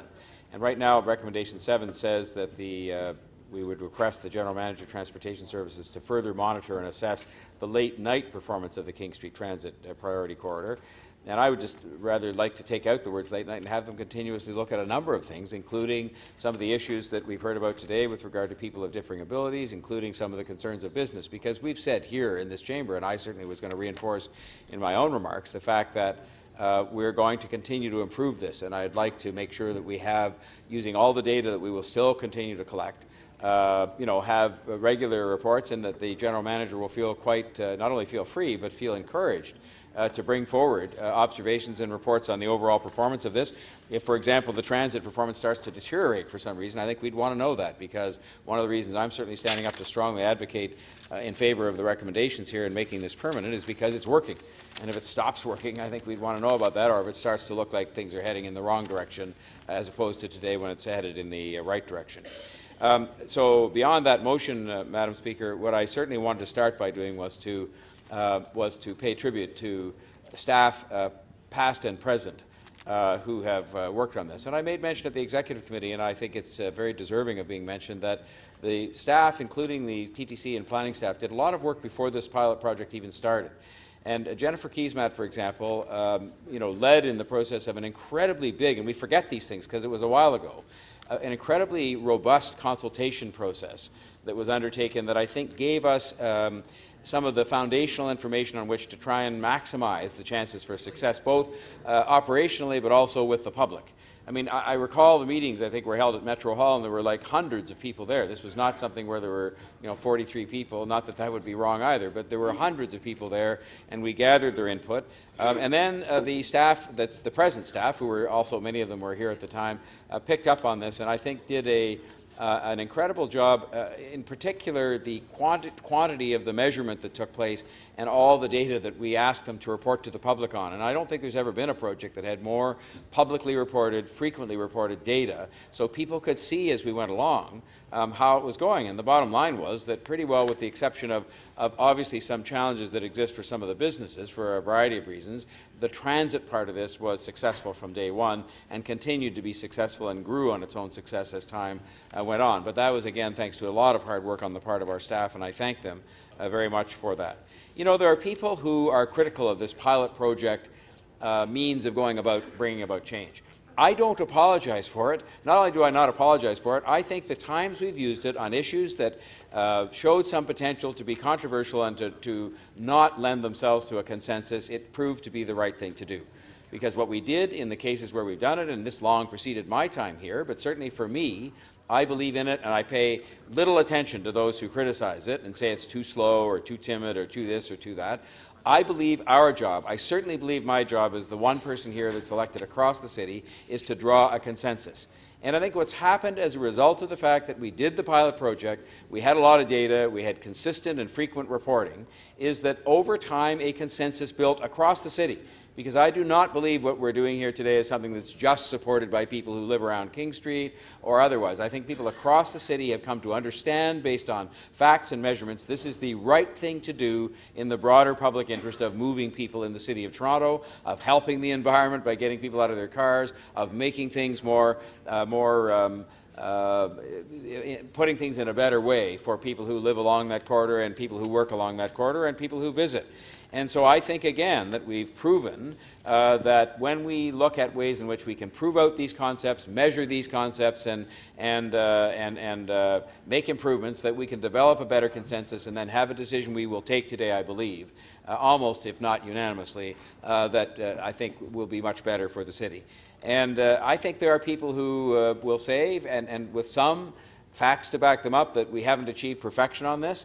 Perfection is very difficult to achieve, but I think what we have done is something that is very definitely in the broader public interest, for sure, is definitely in the better interest of moving people in the city, has been done on a cost-effective basis, and by making this small change that I've just advocated, and by the way, I will not support the other motions. I think all of those things could be the subject of some of the ongoing review done by the staff on this project, green vehicles, some of the challenges I talked to, and I thank very much our Kathy Birch from the Toronto Community Housing Accessibility Committee for coming today. I think the concerns that she just articulated to me, which had more to do with the ability of vehicles to stop on King Street than the ability, as Councillor Matlow brought out, to have people delivered to the same place, are things we should look at and our staff should look at. But I think that there's continuous fine-tuning we can do to make this work better for everybody, and I hope that we will do that. But the bottom line for me, Speaker, it's working.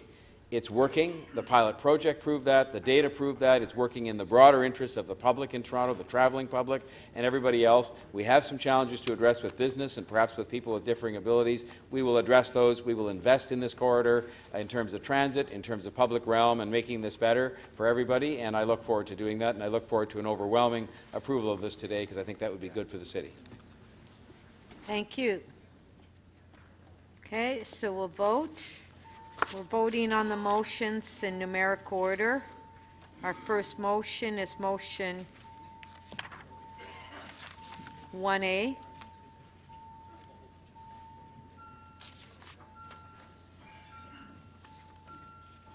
Recorded vote.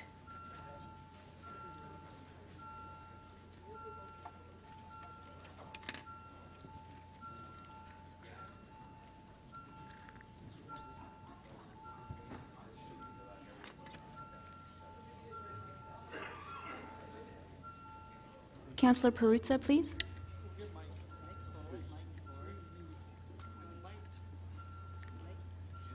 Okay, that's Motion 1A does not carry. The vote is 6-19. Motion 1B.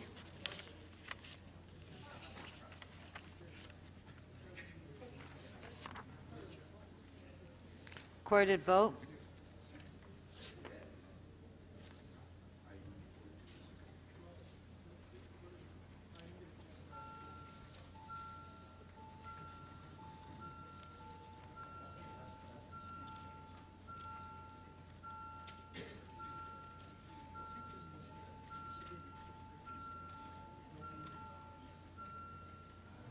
Motion 1B does not carry. The vote is 3-22.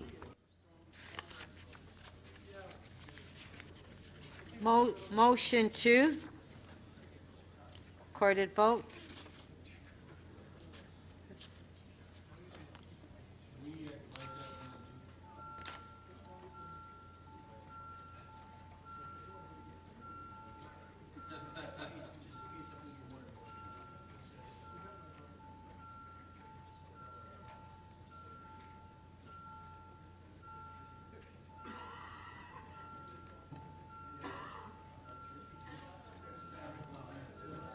Just be patient.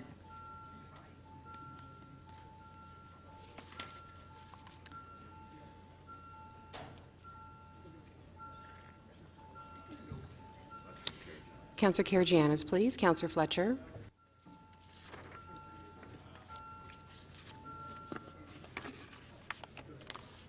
Motion 2 does not carry. The vote is 7 to 18. Motion 3.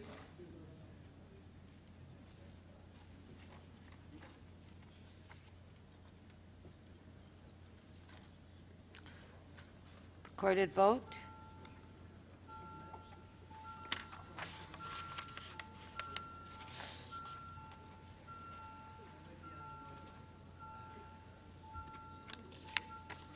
Councillor Ainsley, please.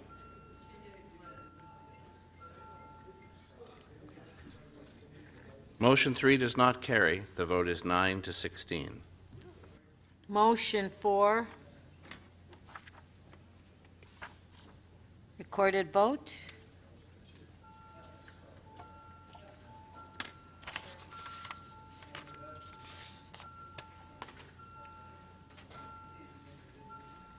Councillor Ainsley. Councillor Karygiannis, please. Councillor Perruzza, please. Councillor Karygiannis, your vote, please. Councillor Karygiannis, please. Councillor Karygiannis, your vote, please.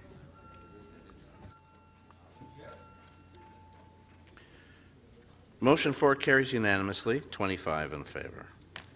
Item as amended, recorded vote.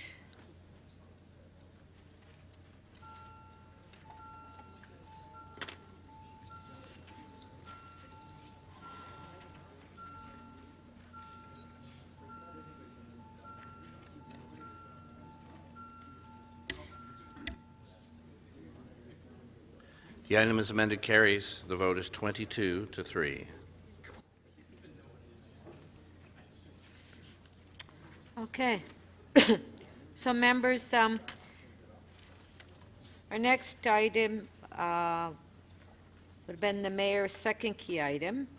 I've spoken to the mayor, and the report has not been circulated yet.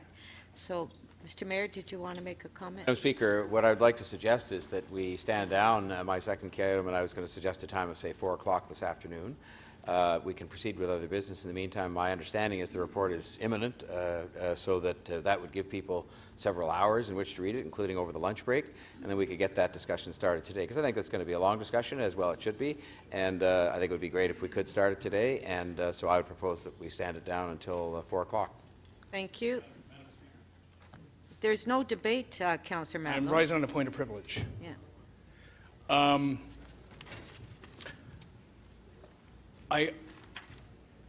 I submit that it is completely unreasonable for an item of this importance to have a report dropped on us, and while we're in a meeting where we're supposed to be reviewing and addressing the issues that are at the meeting in front of us, be expected to also thoughtfully review and understand the report that we're about to receive from the city manager on the very day that it's debated.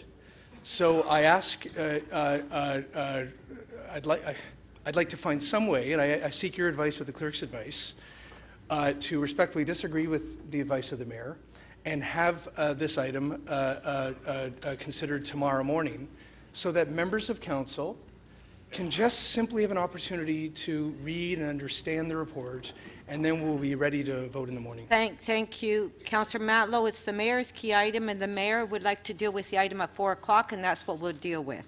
So there's no debate. Councillor Matlow, you already had your point of order, point of privilege. No, Councillor Matlow, I'm sorry. You had your point of order and point of privilege. Let's move on with the agenda. That's my ruling. Our next item on the agenda would be the city's tenants first, but it's my understanding that Toronto Housing is not here to answer the questions, so we'll deal with that after lunch. So I'm suggesting that we go in camera to discuss the 3 items for the Civic Appointments Committee. So can I have a motion to go in camera? Moved by Deputy Mayor Minnan-Wong. On favor? Oh, hold on. You have to read it.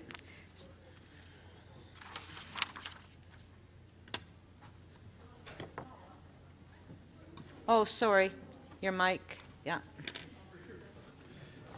That council recess its public session to meet as committee of the whole in closed session to consider CA 5.4, appointment of public members to the Exhibition Place Board, reason for confidential information, personal matters about identifiable individuals who are being considered for appointment to the Exhibition Place Board, and CA 5.5, appointment of public members to the Toronto Zoo Board, reason for confidential information, personnel matters about identifiable individuals who are being considered for appointment to the Toronto Zoo Board.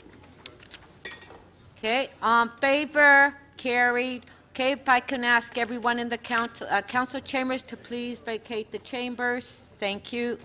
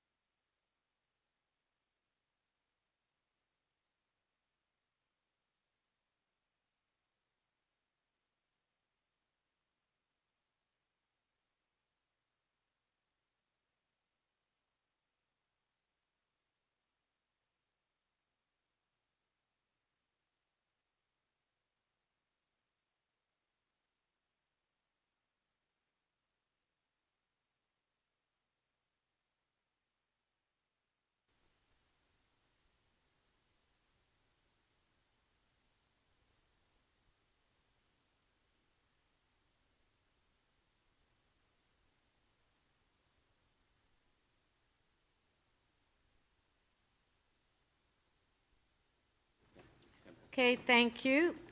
City Council has completed its closed meeting consideration of items CA 5.4 and CA 5.5 regarding appointments to Exhibition Place in the Toronto Zoo. No motions were made in closed session. Members, Councillor Thompson requested that he be present for the public debate on this item, so I'm suggesting that I propose that we have the public debate on this item after the lunch recess.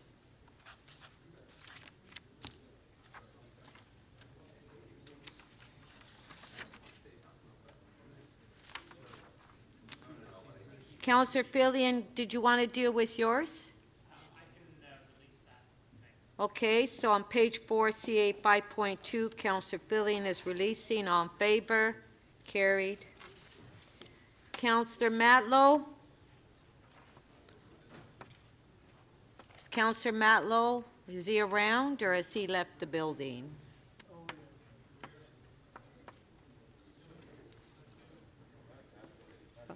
Okay, well, not really. Well, no, because Councillor Layton, yes? Thank you very much. I know that he's mentioned he has some questions on the item, so if there is a possibility of holding it down, I don't see why we wouldn't give him the same courtesy as we've just given Michael Thompson, Councillor Thompson. Okay. He didn't mention it to me, though. Yes, no, but I mean. Yeah.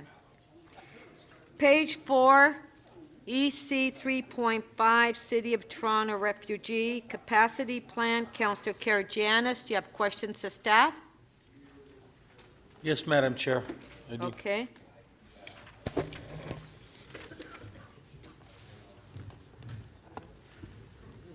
Okay, go ahead.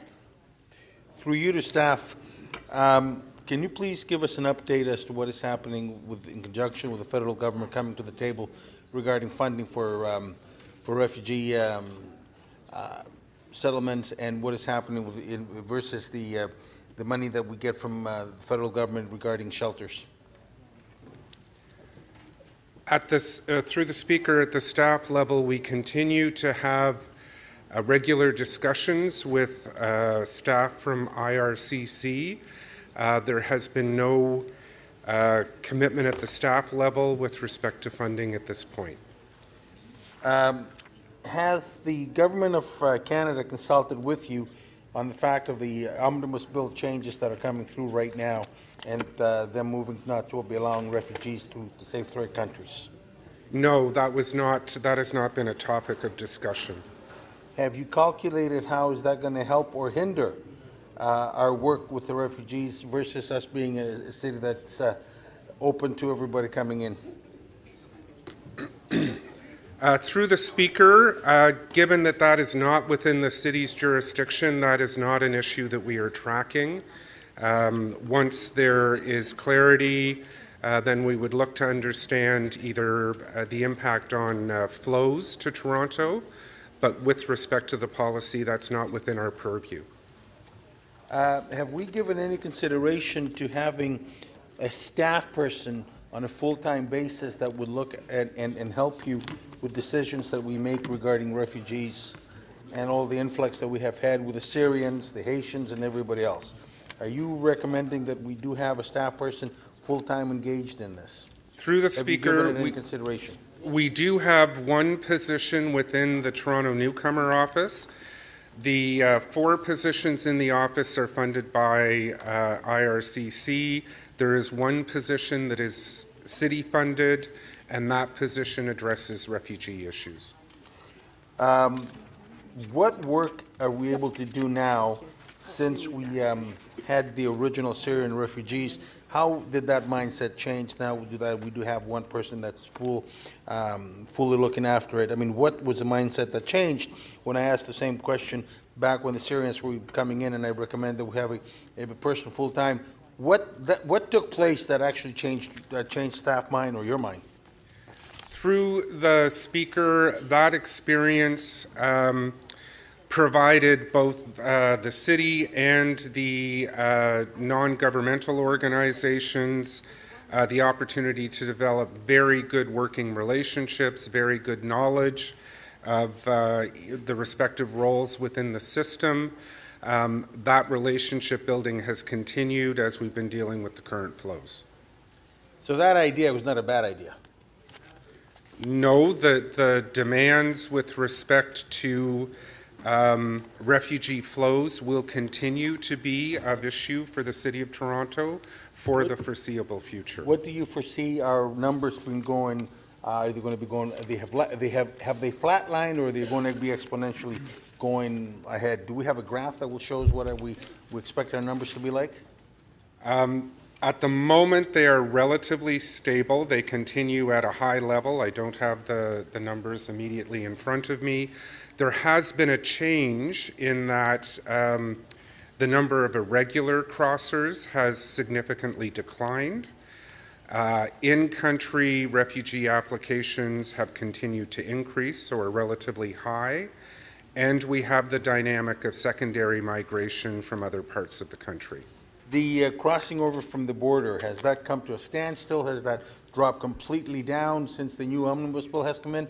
Or is that number still as high? Would you happen to have any numbers there? I don't have that arriving in Toronto. Through the Speaker, I don't have numbers in front of me. I can advise Council that in conversations with senior staff from IRCC, the numbers are significantly down at the irregular crossings. Would you be able to get some numbers and share with us?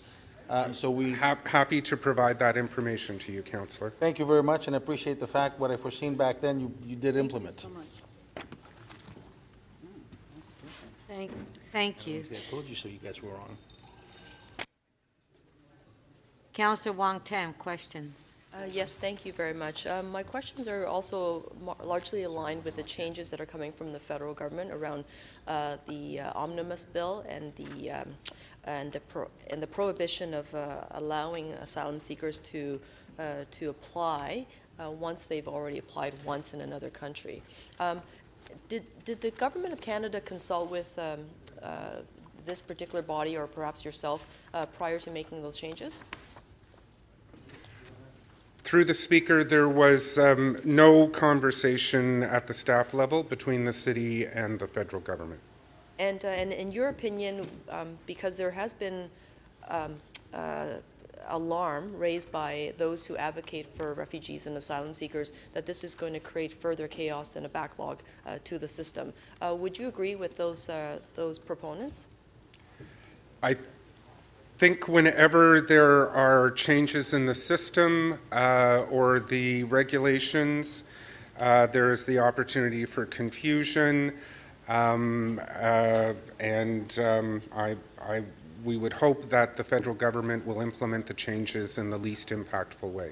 And because these legal changes were done largely without consultation, and it's usually cities that have to work through the physical resettlement process, for the asylum seekers who have sought asylum and applied in their first country of contact, they may be here as well. What happens to that individual now? So if they're no longer permitted to apply for second country status? Through the Speaker, we have not done the detailed analysis. Again, the issue of immigration or refugee policy with respect to people coming into the country is not a policy area that the city has purview over.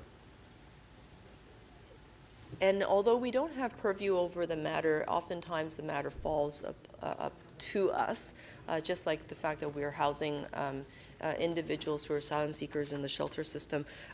Would it be beneficial and maybe perhaps proactive for this refugee capacity, as this advisory committee, to put together a position paper that sort of lets the federal government know what you believe is required in order for us to expedite, clear the backlog, move the system along, and somehow overall streamline the process? Through the Speaker, Council has communicated to the federal government its desire to see the refugee determination process properly resourced to ensure that there is timely processing of individuals in that system. From a staff level, The NGO community and city staff have agreed to continue to work together to identify those kinds of issues. And thank you very much for that, bit of information. What is the role of the province in all of this? Because we know that cities are managing the populations as they're coming in, but obviously a regional coordinator, a province-wide or even a country-wide coordinator would go above the purview of the city. What is the provincial role in all of this? Through the Speaker, similar to the city, the issue of immigration is a federal jurisdiction.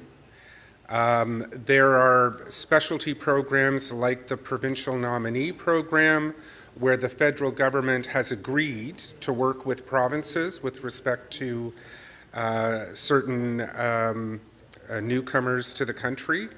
From a policy perspective, my advice to Council has always been setting policy on who comes into the country is federal. Our interest is how quickly and effectively we can settle people once they're here, regardless of their way in. And effective settlement requires intergovernmental collaboration between all three orders of government. So the province has traditionally had a role in settlement. So they do have a role, though, because I think the way you were answering that question, it sounded like they don't have a role. But they have a role in settlement, but not in immigration. Yes, so but with the settlement process and coordinating all the settlement that's taking place across the cities and local township in Ontario, the provincial government has a role. They can participate in a leadership capacity, and they're really probably the best people to help us move the different pieces and coordinate the conversations, because I know that's critically important in what we do as well. Your last locally. question. Through the Speaker, with respect to newcomers generally, yes. With respect to refugees, that has not been the case. Thank you. Councillor Karygiannis to speak. Thank you, Madam Chair. I got all my questions answered. I would like to thank staff for the work that they've done and their candidness on this, and I would like to make sure that we move the recommendations.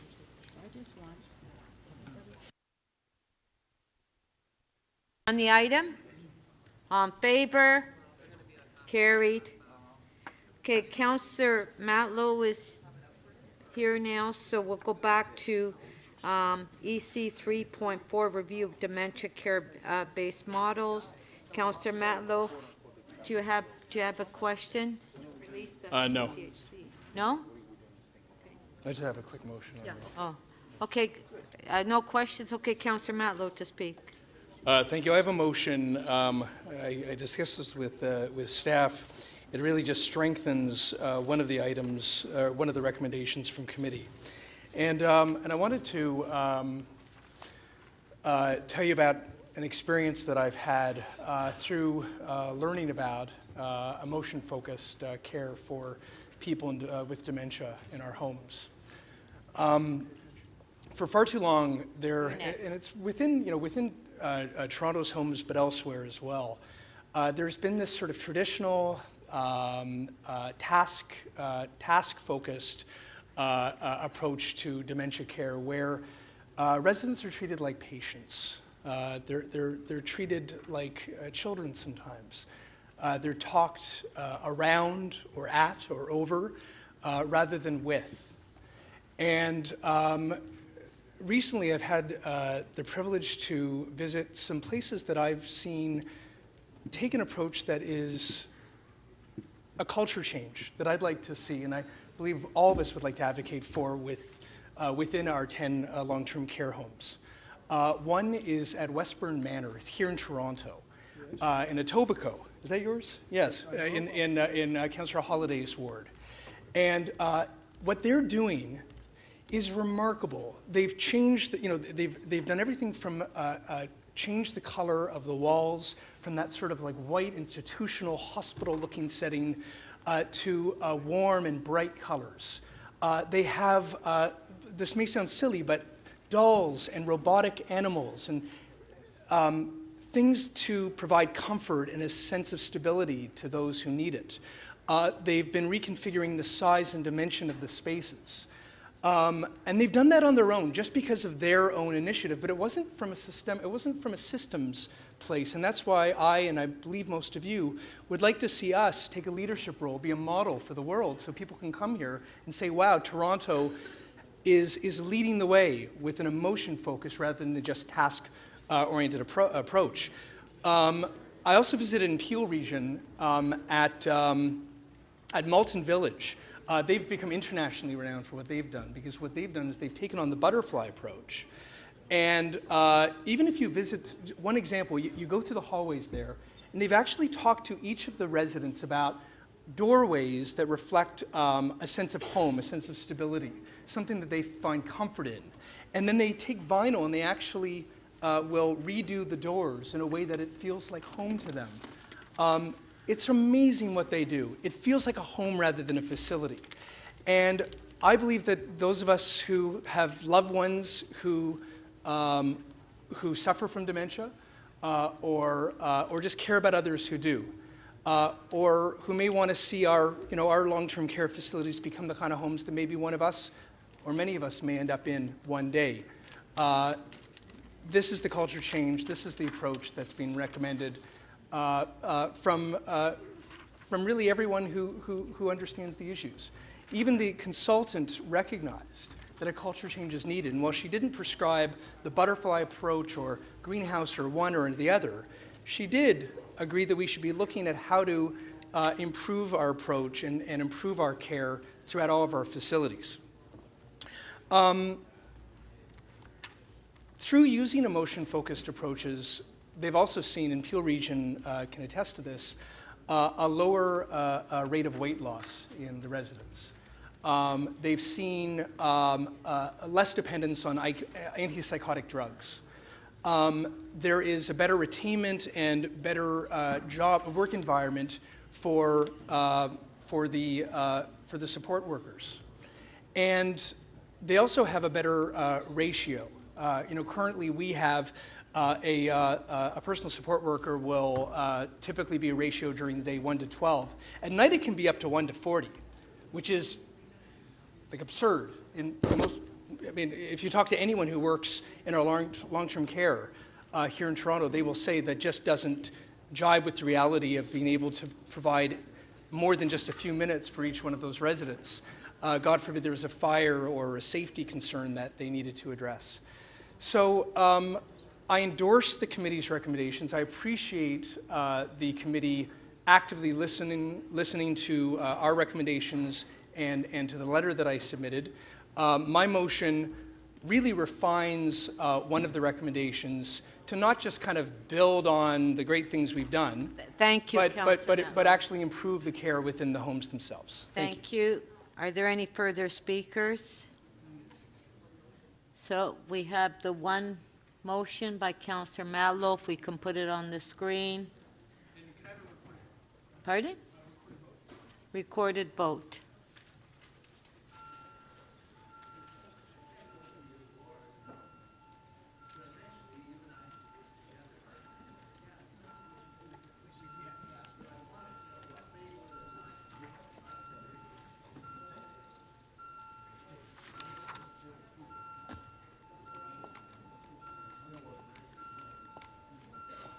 Councillor Bailão, when you're seated. Councillor Fletcher, please. Councillor Perks, please.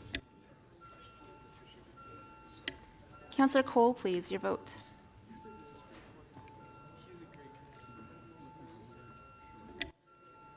Yep. Councillor Fillion, please.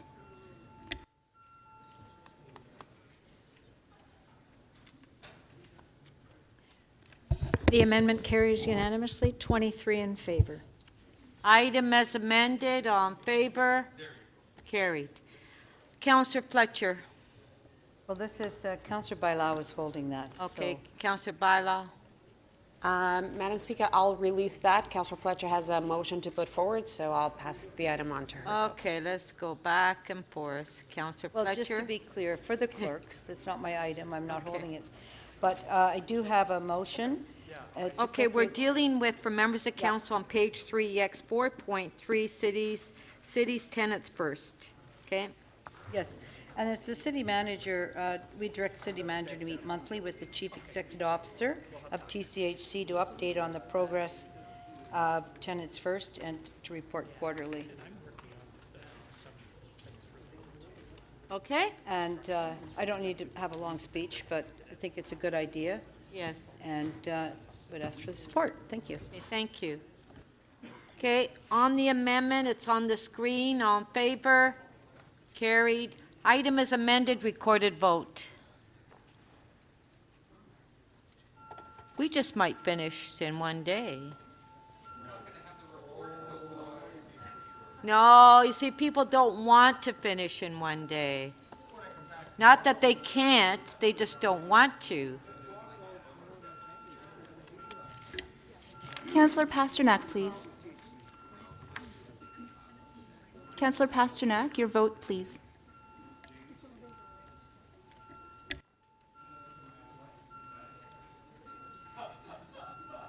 Councillor Mallow, please. Councillor Layton.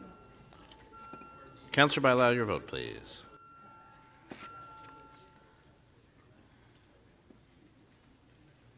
The item is amended, carries unanimously, 24 in favor. Okay, great.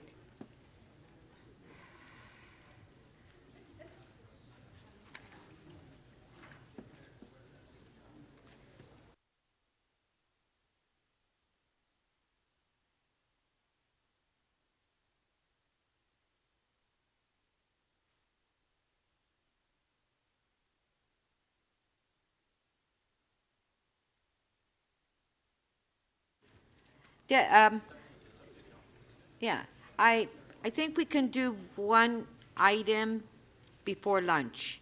Page 5, EC 3.8, authority to enter into multi-year agreement with Toronto Arts Council. Deputy Mayor Minnan-Wong, you held the item down. Do you have questions? I actually have asked the questions of the general manager. He hasn't gotten back to me yet, so as soon as I get that information, I'll let you know and we can deal with it. Okay, he's here. Did you? So he was collecting the information. He was going to share it with me.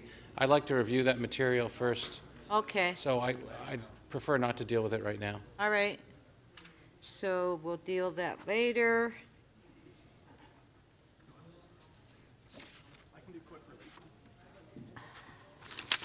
All right. Councillor Cressy, quick release and then we'll recess for lunch. Councillor Cressy. I can do a release of HL 5.1. It's not on the green sheets. It's the item we introduced this morning from the Board of Health. There it is, considerations of the 2019 provincial budget. I'm prepared to release that with a recorded vote. Does anybody have any questions on it? No? Okay, you have it before you. That's the one that we introduced this morning, HL 5.1. There's a request to separate 1 and 2. So we'll vote on number 1. Recorded vote.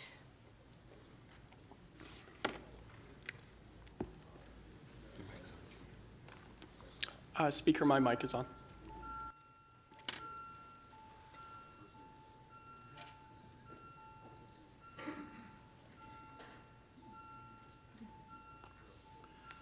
Councillor Karygiannis, please.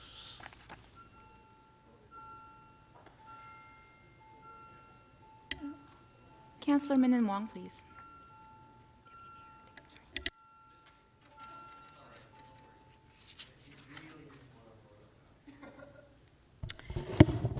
Part 1 of the motion carries unanimously, 22 in favor. Part 2. Recorded vote.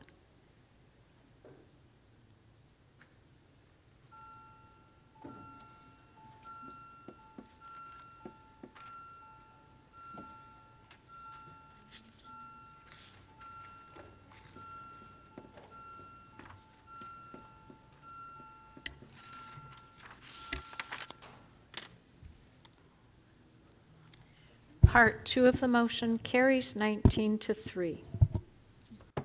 Okay.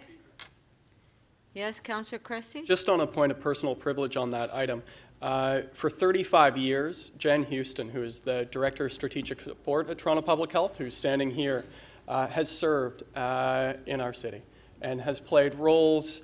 She started out as a public health nurse and has played every single role imaginable within Toronto Public Health. This is her last meeting as she is retiring. We didn't think it was going to be as eventful a month as it came to be. But amongst civil servants, there is no other who has served with distinction and deep care than Jan Houston, and I just want to take a moment to recognize her, and I'd ask Council to join me in a round of applause for Jan Houston.